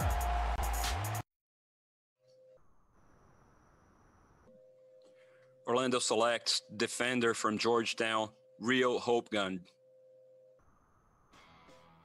Rio Hopegund is a selection for Orlando. Doyle, tell the folks at home what they're getting. Yeah, he's a no-frill center back who can, I think, just walk in and do the job physically, and that's the first box that you want to check when you're making, taking a flyer on a guy near the end of the first round. He will be able to compete. He also played for a program in Georgetown that had a ton of success. So there's a certain level of lineage right there that, obviously caught Orlando City's eye. He's not walking in here to be a starter, but this does give them depth. They're now 5 deep at center back, and they could probably sleep easy with that.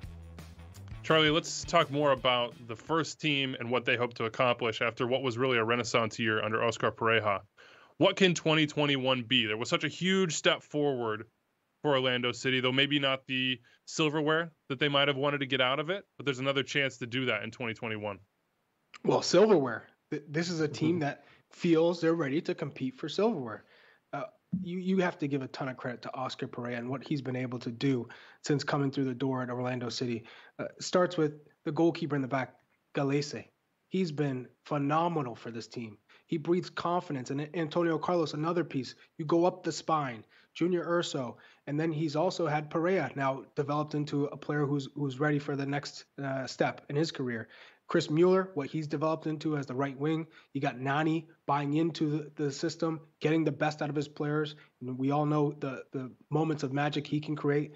And then Daryl Dike, the development of Daryl Dike. So this team, you throw in Moutinho, you throw in Juan, they can compete at the highest level. They can win a championship. It's getting all of them to be on the same page and everyone's healthy. And we could see this Orlando City team take the next step in their progression, which is winning a trophy.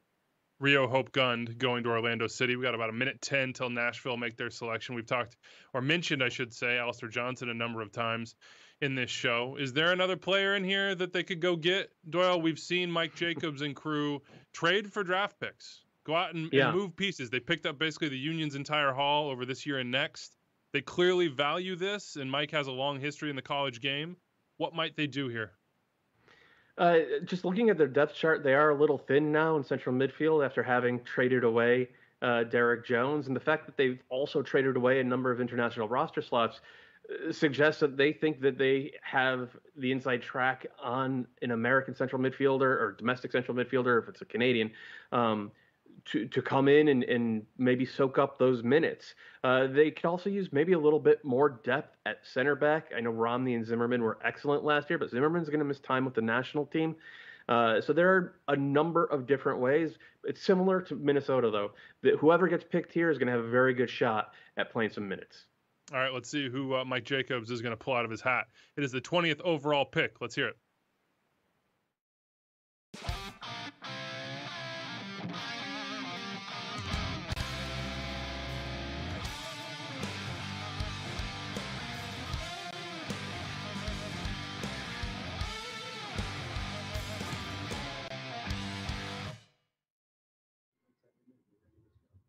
With the 20th pick, Nashville SC selects Iracoze Deniciano from the University of Virginia. Oh, you got to love the backdrop in Nashville. Iracoze Donaciano out of Virginia. Good pedigree there, of course. What do we think about this one, Charlie, in particular where he translates at the pro level? Well, this is one of the most intriguing players for me in the MLS SuperDraft because of his versatility. He could play in a defensive midfielder type of role or a number 8. He can play as a winger. This player has a lot of skill sets. And when I watch him, he goes by Cozy in college. This is a player who I've seen shoot from distance. He can combine. He can beat players on the dribble. He has that electric pace and quickness, but he's also composed. He can be a tough tackler. There are a number of positions he can excel in. And looking at Nashville, I think he's going to be a tremendous asset for this club. Got to imagine Mike Jacobs saw something that he really likes there. They've done pretty well in this draft recently. Nashville, for you though, Doyle, they've got a tough path this year, I think, to take a step forward, to try to be better than they were last year in what was really a banner expansion season. How does that step forward happen? Well, the way they played in October and then November into the playoffs was really encouraging. They became a more dimensional team. They were actually able to use the ball and be a little bit more attacking via possession. And I think being able to do that out of the gates in 2021 would be the step forward that they need. Whether Donaciano helps with that right away, I don't know. But I do know that he can give them depth at a number of spots. And for a team that's just trying to keep their best players fresh for the biggest games, it seems like a smart pick to me. All right, let's do a little recap here as we wait for the Colorado Rapids to make their second selection of the first round. Of course, they had the third overall, which they used on Philip Mayaka. 1 through 20 so far. Some surprises, some misses. 5 of the first 7 picks, Generation Adidas classes. Those misses on our part, I should say. Danny Pereira going first overall out of Virginia Tech to Austin FC. A lot of people really high on him, and he gets that due with the number 1 pick there. Calvin Harris, Philip Mayaka, all 3 that original Generation Adidas class. Kamarni Smith, the second player in a row out of Clemson. Then you have Michael DeShields pushing into the 5 spot. DC United picked that one up from Atlanta United. Ethan Bartlow, a GA player. Brett Halsey finishing out the GA class. Derek Dotson, David Egbo, and Josh Pinn. Here is 11 through 20. As you think about this draft so far, guys, what stands out to you? What are sort of the big picture takeaways? Doyle, we'll start with you.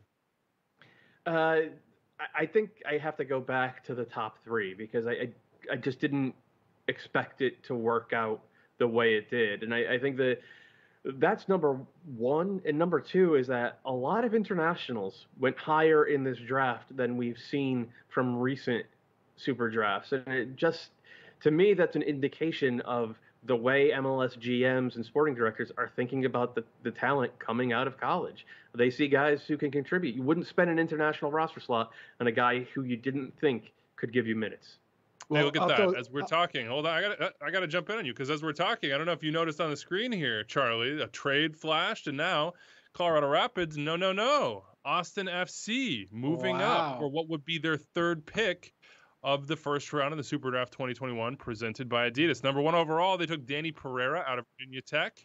And then at the 11th spot, they went and got Freddie Kleeman out of Washington, a big center back for depth on that back line. Where might they be going now, Charlie? What do you think? Central midfield again, maybe, or up top. Actually, I'm going to go with striker. They need another 9. They need added presence up there. You have Danny Houston, who's up there. You can throw in Dominguez, you could throw in Gallagher, but they need a true 9 to add some depth to that position. Okay, we can go out to Austin now for the 21st pick. Let's send it out to Claudio Reyna.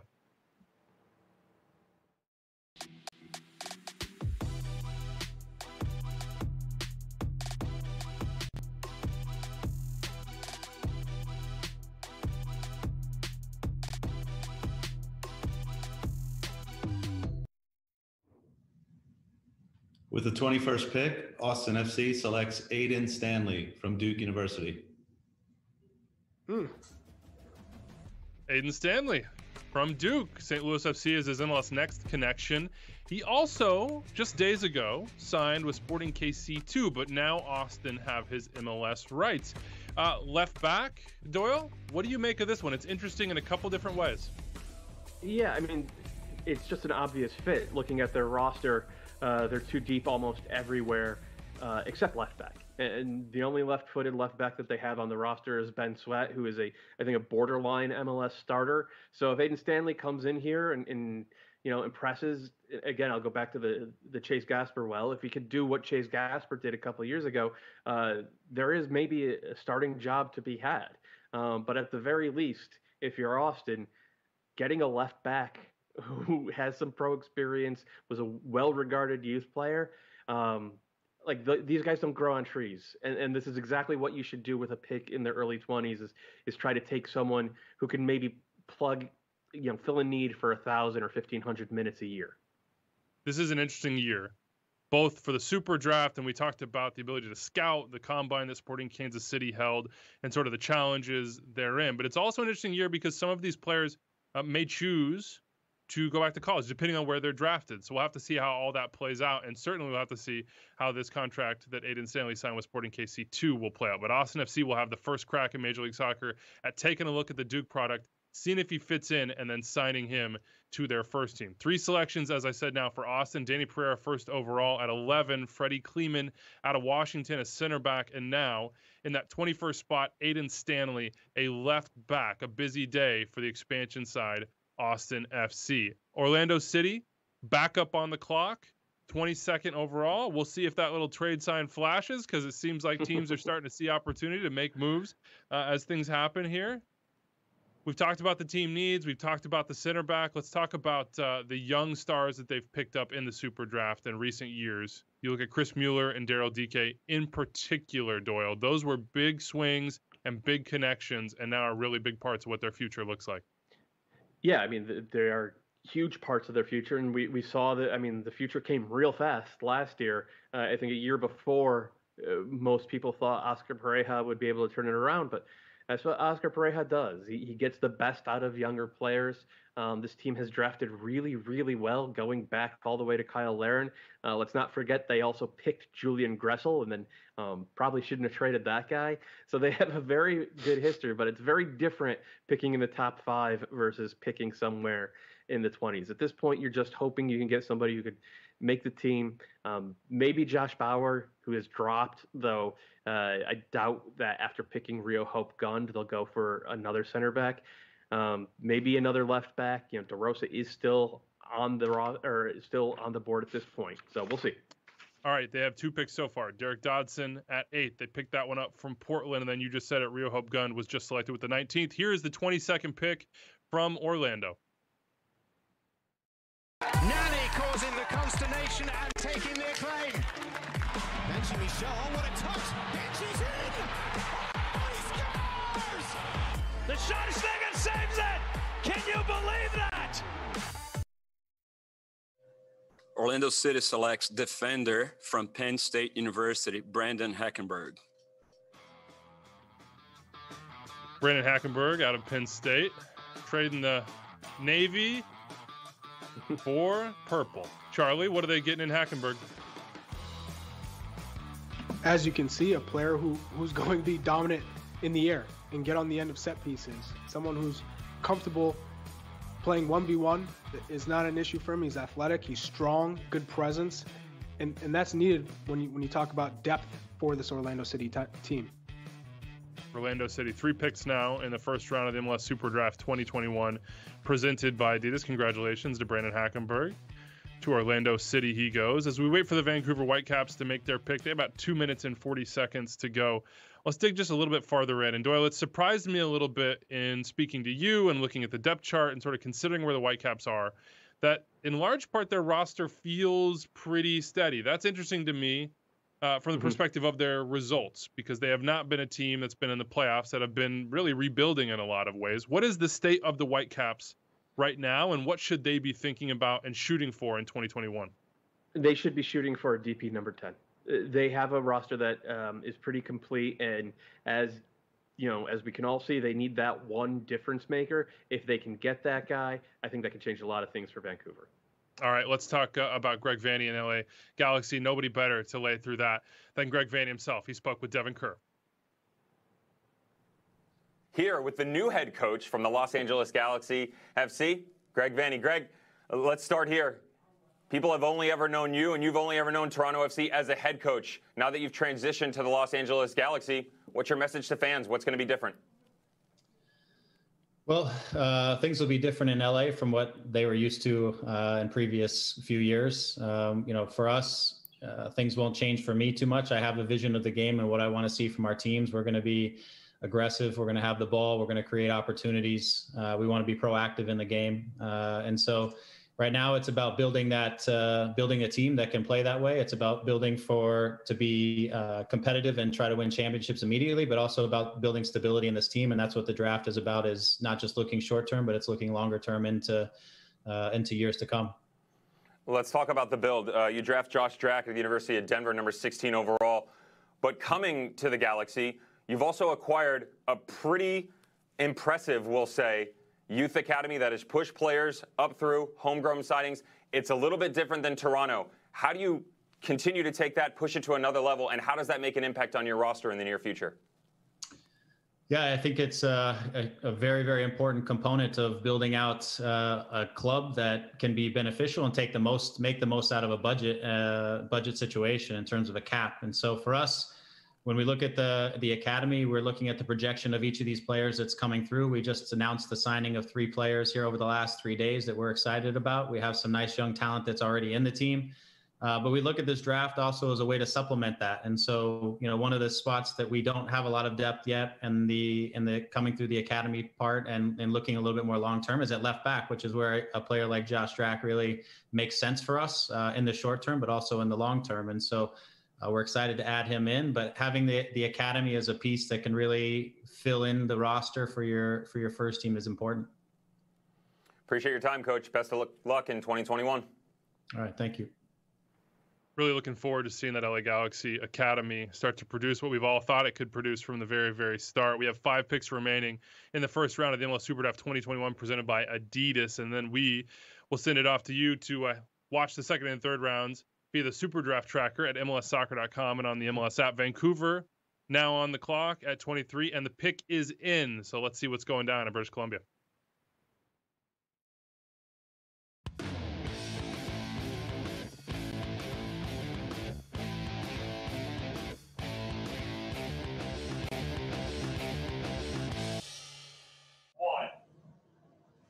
Vancouver Whitecaps FC select Javane Brown from the University of South Florida. Another one of those guys that had signed a contract down in USL, but here he goes to the Whitecaps. Doyle, what is Brown's spot as it pertains to the Whitecaps? I mean, that's a really good question because he's kind of a tweener. He played some right back and some center back. I think he played a little bit of right midfield as well. But he's a guy who, made a difference for a good team. USF has put a lot of pros into the league over the past decade, and it looks like Vancouver are betting upon that. All right, we'll see how that one works out. We're now to the 24th overall pick. 2 minutes, 30 seconds and counting for the Revs, Charlie. You had to wait all this time, man. Now we're finally here. What might the Revs be thinking in this position? But more importantly, I think, what are the Revs thinking overall about what happened in 2020 and what's going to happen in 2021? Well, they also have proven that they are a team that's going to challenge for a trophy. And when you look at what Carlos Gil has done for this team, the transformation when he's on the field, they brought in Kaptoum in the midfield. They also brought in Christian Mafla at left back. So they already have addressed positions of need to get them into that conversation of challenging for an MLS Cup. I think right now they need depth at center back. You have Henry Kessler, who had a standout season, but then you have Andrew Farrell, and there's no one really underneath or pushing them for minutes. So I think you have to go center back, and lo and behold, New England, Josh Bauer, New Hampshire, he's fallen this low. I think he's in the mold of a Dave Romney, and I know that Kurt Anolfo loved what Dave Romney was able to do for LA Galaxy. He kind of groomed him. So that's a position that makes sense to me right now at this pick. Josh Bauer, a guy who thrived in college. Yeah. He was with Revs too. I can't argue with any of that, right? Because every mock draft, every big board I saw out there had him in the top 10. And it is it's shocking that he's fallen this far. It reminds me of Brandon Aubrey a little bit a couple years back, the big defender from Notre Dame who was mocked as a top 10 pick. It didn't get called till I think around 20 or 25 for Toronto. But I agree with every word Charlie said, man. It's just looking at the Revs depth chart, they only have 3 center backs. One of them is Andrew Farrell, who's a converted right back. It doesn't feel like they should overcomplicate this one. They know him, as I said, with Revs 2 before he went and signed with Birmingham Legion. Played 3 games for them last year. Well, who's at the boss of the Legion? That's Jay Heaps, who's the coach, is Tommy Sowen. I mean, you have a lot of connections that bring Josh Bauer and the Revs together. We will see if those connections prove true. Now, you saw a little bit of how the sausage is made there. You saw all the hats and all the scarves. If you are the Bauer clan, you are sitting right now on pins and needles, and you're looking dead at that Revs scarf and hat, and you're saying, that is where we want to go. New Hampshire. Come on, let's go. With this 24th pick, keep it in New England. I know that's what you're rooting for, Charlie. Josh Bauer could be the pick. If he's not the pick, we know that they've really focused on the back line in the past. Could it be elsewhere, Charlie, or is this really a center back play for them? They have so much depth everywhere. I can't imagine them going outside of the center back position. We do have a timeout here, which is an interesting wrinkle Wow. from the Revs. Hey. But we got to put Josh Bauer and family on pins and needles, don't you? We'll see what happens here. I don't want to overplay that one and then look silly as we have a couple times on the back end. We have 4 picks remaining here. The UNH product and family, waiting to see what happens during this timeout. Charlie, tell me about the Revs and their draft strategy, let's say, in the past couple years. Because when you look at their team, it all seems from SuperDraft to be focused in one area, and it has really paid off for them. Well, you just look at Tajon Buchanan. What a star he's turned into. Now he's with the Canadian full men's national team. Brendan Bai has been a lockdown right back, although he was supplanted by DeJuan Jones, who was initially an attacking player in college, but made the transition to right back, and he has also played left back. So that's a player who's very versatile, and you know he has a high ceiling as well in an outside back position, preferably on the right because he is right-footed. So I love what the New England Revolution have done as far as developing talent and believing in their youth system. Justin Rennicks was another homegrown sign from Indiana a couple of years ago with the U.S. under-20 youth national team. So I really like their depth. They have Tico Rivera, Gustavo Bo, Carlos Gil, Adam Books up top. You have Teal Bunbury. You have Emma Boateng, who was just signed. You brought in AJ De La Garza. They have brought in a strong core of players. Wilfred Kaptoum is probably the highlighted player. Hey, yeah, there's the depth chart, man. You just walked everybody through it. Let's find out the name that's going to be added. I gave you everything you need. The pick you need a Charlie. center back. Let's go to your neck of the woods, man. Who are the Revs taking at 24? Back to Gustavo Bo. Gustavo Bo! Adam Buksa scores. Space for Gustavo Bo! Winning goal! With the 24th pick, the New England Revolution select Edward Kiza, forward from Pittsburgh. All right, goal poacher out of Pittsburgh. This season was a little bit strange. He was dismissed from the program. But the 2 seasons before that, Charlie, he was the real deal. He's a finisher. He makes great runs, intelligent runs in the box. Not really going to be built in the build-up play. But that's not what you need when you have a Carlos Gil and a Gustavo Bo. You need someone who's just going to get in the box and finish. They get that with Edward Kiza. I'm a little surprised just because he's an international. So you take up an international spot in having Edward Kiza, but this is a quality striker and someone who is going to push for minutes because of his quality in front of goal. How's he fit in that depth chart right now, Doyle, the way that you see it? Oh, just looking at it, it's, Adam Buksa is a true center forward, but then behind him you have Teal, who has played center forward a lot, but is more of a winger these days. You have Justin Rennicks, who not really a center forward, not really a winger, kind of a hybrid, and same with Gustavo Bo.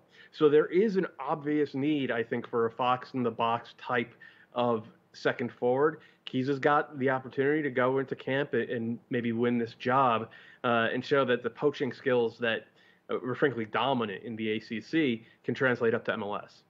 All right, we will see. Josh Bauer is still waiting. He is on your big board Doyle, he was the number 2 overall center back. We've seen 3 or 4 taken around him. I believe 5 off the board, if my count is right now. Feel free to correct me. But Josh Bauer, still waiting to hear his name called. 3 rounds, of course, 5 additional picks at the end, make it 86 on this day, just the start for all these players. We have 3 picks remaining. Toronto, of course, picking up this selection in that trade with Minnesota that netted Minnesota the 18th overall pick. We'll see where they go before this. What are we thinking as far as Toronto goes right now? Is this a trade moment? Is this a different moment? Is there somebody that they're targeting? I mean, I think they're very happy with the fact that they got $50,000 worth of allocation money to trade down 7 spots, and that indicates to me that they were comfortable taking whoever was the best available talent left at the end of the first round here. I do think, again, and we talked about this, left back is a clear area of need. I think center back can maybe be reinforced a little bit as well. If you look at the rest of the roster, they're 2 or 3 deep almost everywhere else. And I know that Toronto fans in particular don't ever want to see another Aro or Larea game at left back again. So I know a couple of them who are hoping for a left back here, but well, I guess we're about to see, aren't we? All right. Well, before we get to Toronto's pick, actually Toronto's pick is in. So the pick is in for Toronto FC. We will get you to a Brett Halsey interview in just 1 second. Let's see who the Reds went with.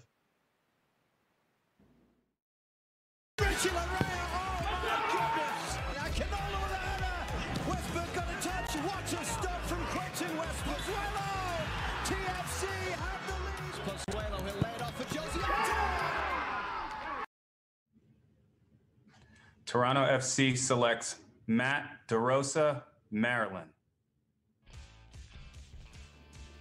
Matt DeRosa, the first of the Twins, off the board. You can see that left foot, left-sided right there. He was the top left back on your depth chart, Doyle. This is what we thought they might do with that previous pick. They managed to trade down and get it done. Yeah, and I think he's someone that would have been a good pick as high as number 10, just because he has the makeup of a guy who's skilled enough and athletic enough to actually make it in the league and stick around and give good minutes. There's been some comparisons to John Nelson, who went pretty high to FC Dallas a couple years ago. I think he's a little more attacking than Nelson was, and I think he's got a shot to stick with this Toronto team. I believe that is Matt in the blue jacket, his brother Ben, giving him congratulations. The family, of course, delighted for Matt DeRosa, headed to Toronto, see if he can get into the team at left back. We'll see when his brother Ben may get taken. Both these twins finding a destination on this day in Major League Soccer. All right, let's get to that Brett Halsey interview. He chatted with Devin Kerr. He was a 7th pick to RSL. Real Salt Lake took none other than Brett Halsey, University of Virginia Cavalier, at the number 7 overall pick. Brett, let's start here. Labels: outside back, winger, holding midfielder. Apparently you're a magician on the side too. What exactly are we going to do when you come into the professional ranks? Yeah, I feel like I can play a ton of different positions. I think versatility is one of my strongest attributes. I'm ready to do whatever it takes, play anywhere to get on the field. I got to read you this one because this came to me right before we came on in the interview. Make sure you ask Brett about looking like The Rock with a picture that's made its way around the internet. Are we aware of this? I'm not aware of it at the moment, but I guess now I am. I haven't seen it yet. Here it comes. I think you got to jump on social media. More importantly, man, go enjoy your family. Congratulations. Have some fun. I will. Thank you. The banter coming through, but Brett Halsey didn't really understand. Could have gone with wasn't up for it, was he? Yeah, he was like, I'm not sure what's going on here right now, but he heads to Real Salt Lake with the 7th pick. Congratulations to him. We have 2 picks remaining here. Miami are on the clock right now. They went and got Josh Pinn with that first selection at number 10. What might they do here? Is it a center back play? I mean, is this Josh Bauer's moment? Is he headed to for some sunshine after? I'm not going to say New England is drab, Charlie. I'm just going to say that maybe Miami's a little bit more glamorous. You know what? I'm not even going to entertain that conversation because I was just let down. I was let down with that, just because I thought this was the moment he was going to have to get to play for his hometown club. But, for Inter Miami, again, it's defensive recruitments. You need enforcements. And goalkeeper and center back, outside back, those are areas of need. So I hope this time they get a player that really fits the team need. The pick is in according to our screen. I have not yet heard the official confirmation in my ear, so I will wait for that to come. Doyle, what do you make of my thought that this is now, quote unquote, David Beckham's team? That he said, you know what, I need to be more hands-on. Yeah, I mean, it's kind of undeniable at this point. If you look at what he's done this offseason, the way they've rebuilt not just the team, but the front office, and then getting one of his, dear friends, who they've been, Phil Neville and David Beckham go back about 3 decades at this point, getting him to be the head coach. That's a pretty solid stamp on the 2021 version of Inter Miami. All right, let's see who the pick is in the 26th position in the 2021 SuperDraft. To Chris Henderson we go. Pizarro golazo!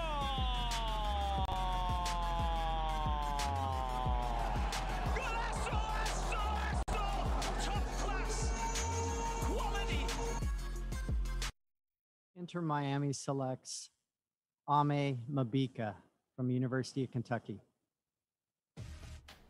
Ame Mabika. He is not lacking in one thing, and that is size. You can see him absolutely dwarf everybody else on the field. 6'6", Charlie.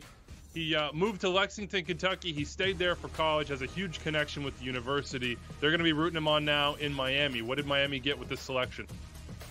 A physical presence in the back. And this is what they needed. Somebody who is athletic, he's big, and I think this is going to be a successful pick. I do believe that this kid has a high ceiling. He's going to fit in nicely next to an LGP and someone who's going to get pushed. And I think this is a good spot for Inter Miami with that selection. What do you make of this one, Doyle? I did a lot of research. He's got a great story. He's got a good pedigree, but there are some questions about whether or not it's going to all translate. I mean, there's always questions with guys picked just about anywhere in the draft. But the point that Charlie kept hammering home, and it's a good one, is that Inter Miami need a ton of help on that back line. LGP didn't look like the best 11 version of LGP. Nico Figal struggled mightily at center back and was probably more effective at right back. And then behind them, there's almost nothing on this depth chart. So if Mabika comes to camp fit, shows that he's technical enough to play, shows that he can be dominant in the air, he will have a chance to earn some minutes, or at the very least to earn a roster slot, which is not a given when you're picked 26th overall. It's taken us more than 2 hours to really talk about Columbus Crew SC, and that is exactly the way they would have wanted it. When you're picking 27th, that means you got something that's way more important than than the draft order. That means you have a Philip F. Anschutz trophy in the cabinet, as the Crew do. A huge victory for them in MLS Cup 2020. Let's, instead of focusing on who and what and where they might go with this pick, Doyle, just walk me through the last couple years in Crewland and then what 2020 meant and what 2021 can be. I mean, it does start, I think you have to go all the way back to Greg Berhalter being hired and then becoming one of the consistently very good teams in the league, and then just the shock of the potential move to Austin and the way those fans were able to rally and save the Crew and sort of rebuild and revitalize the culture. And then the new ownership comes in and Caleb Porter, you have to tip your hat to him. He and Tim Bezbatchenko were able to keep the core pieces of that roster and then upgrade and then get the team's second ever MLS Cup victory. It was just had to be a wild ride for those fans.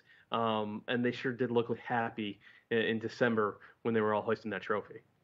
They got a stadium, they got a hot boy in Kevin Molino, they got BWP, they got reinforcements, and they have the 27th pick. It is in. Let's go to Tim Bezbatchenko for the selection.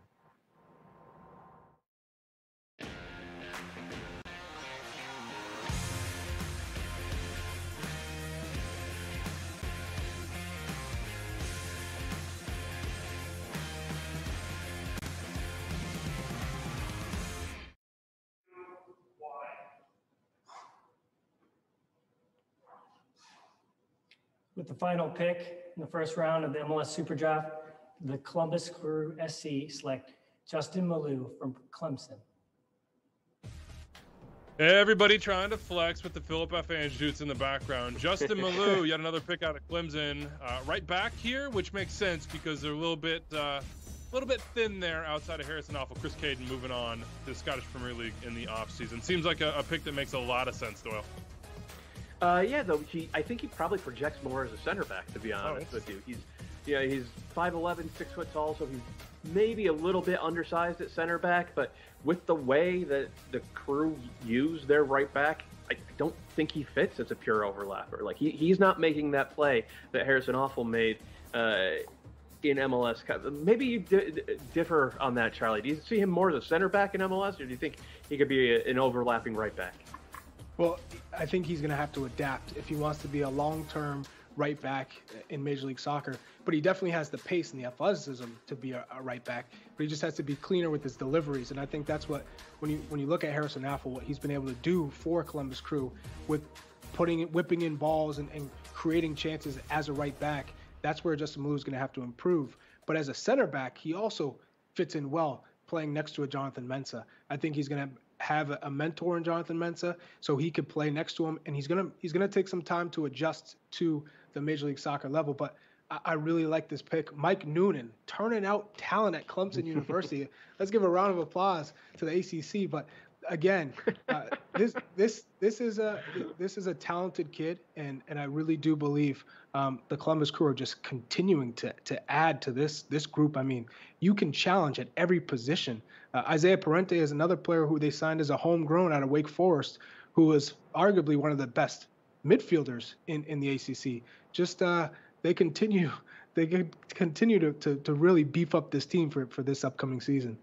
Clemson players in the first round: Philip Mayaka, 3rd overall to the Rapids. You have Kamarni Smith, the DC at 4, and then you have Justin Malou, 27 to Columbus. That is your first round. The second and third will follow. We will not bring those to you. You'll have to follow at MLSsoccer.com or the MLS app on the draft tracker. You can see those picks come through. Congratulations to all 27 players and their families, their coaching staffs, everyone who supports them, selected in this first round in 2021. There are more picks to come, 86 total, so you can do the math. There's a lot more names to be called. Let's sum this thing up, starting with these top overall picks. You mentioned earlier, Doyle, you were really thinking about 1 through 3. Danny Pereira took us a little by surprise to Austin.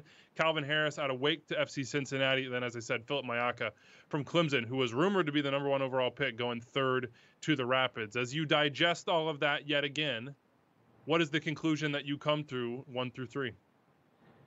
Well, I mean, they were the consensus 3 best talents in the draft. So I think that is, best available talent rules in drafting, no matter what sport it is. And that was certainly the case today in MLS, though. I'm surprised it was Pereira first and Mayaka third. I would have thought that would be reversed. I suspect there are a lot of happy people in Colorado, and I know there's a lot of happy people in Austin. You don't spend a number 1 pick on a guy who you don't plan to give minutes to. The question I would have coming out of this is, do they see Pereira as a number 10 with number 8 tendencies, or number 8 with a number 10 tendencies?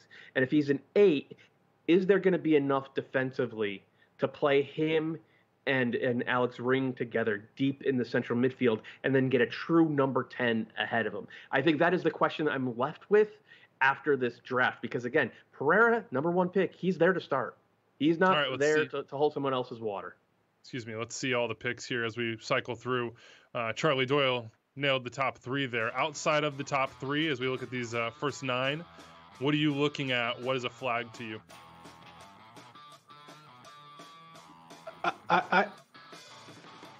Maybe DC up here, 4 and 5.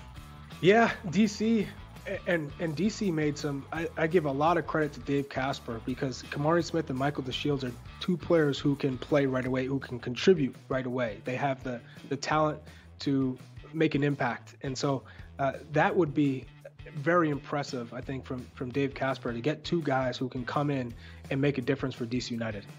10 through 18. In all my prep, Nabi Kimaguchi had a lot of good words said about him. To get him at 18 for the Loons, and for them to jump in at 17 as well for Justin McMaster as high potential, perhaps, Doyle, after that injury. Minnesota, again, we saw that draft from a couple years ago. They're seeing some value here. Yeah, well, I mean, Minnesota, their academy is taking some time to get up to speed and churn out first teamers, so they kind of have to do some work in the draft. And they absolutely deserve the benefit of the doubt, given the types of players they've been able to get in spots like that over the last couple of years. See a lot of ACC in this. That is, as we said, because the ACC was the only league that had their full season. 27 picks down, so many more to go. Stay tuned here. We're going to finish you off with an interview with Matt DeRosa. Of course, one of those two twins. Ben's still waiting to have his name called, so we will wait for that one. As we think about this day and what it means for the rest of the season, certainly you have to put it in perspective, Doyle. So help the people at home who have watched all these 27 picks and are now thinking, okay, what can these guys do? Help them understand what today means and what is still to come for MLS teams, because there's a lot of roster building, a lot of signings that we have not yet seen. The vast majority of these picks are more about 2022 and 2023 than they are about 2021.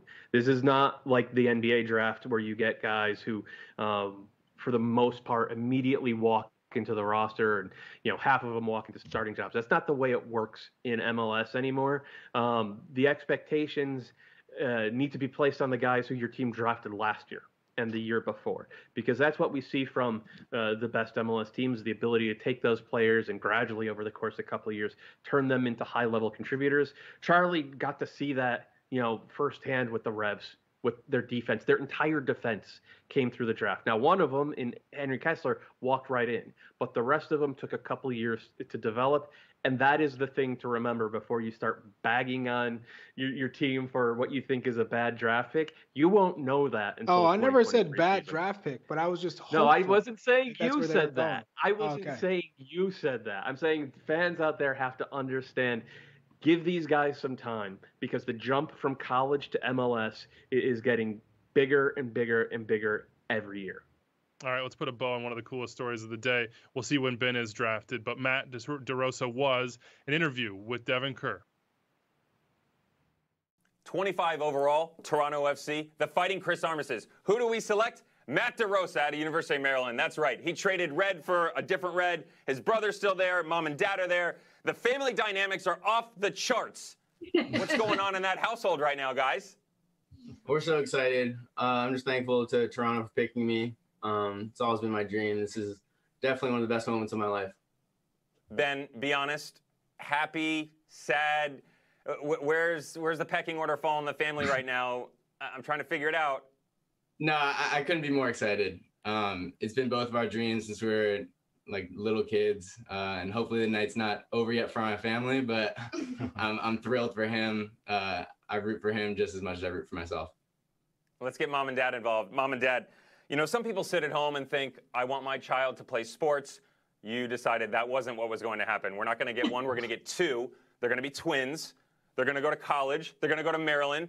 National title winners, and now MLS draftee, one to follow. I mean, when did this game plan start? Day one. They were given a little stuffed soccer ball in their isolette when they were born. Yeah, so. And we did a fair amount of brainwashing too along the way, planting them in front of a TV from age 1 or whatever it was. Well, I'm the first one lined up on Amazon Prime to buy the book. Feel free to write it. You've got my subscription. Guys, congratulations. Matt, first and foremost, congratulations on the draftee to Toronto. Ben, I'm sure you're right around the corner. Thank you so much. Thank you. Thank you. Appreciate it. Very exciting. Well, we're 3.5 hours in, and I just got the most important information of the day. Let's see. Brainwashing, plant them in front of the TV, my 3-year-old and 6-month-old. Maybe in 15 years, 20 years, I'll be in that position. Maybe you guys will be interviewing. We shall see. Congratulations to everybody taken in the first round of the MLS SuperDraft 2021 presented by Adidas. Thank you to everyone out there watching with us. It was such a special day. Danny Pereira taken first overall. A pair of teammates in Washington seeing themselves both taken. Calvin Harris going to FC Cincinnati. Philip Mayaka, third to the Colorado Rapids. All the coverage of the 2021 MLS SuperDraft at MLSsoccer.com on the MLS app will have grades, and the draft tracker will take you to the second and third round. Thanks for watching, everybody. Enjoy your day.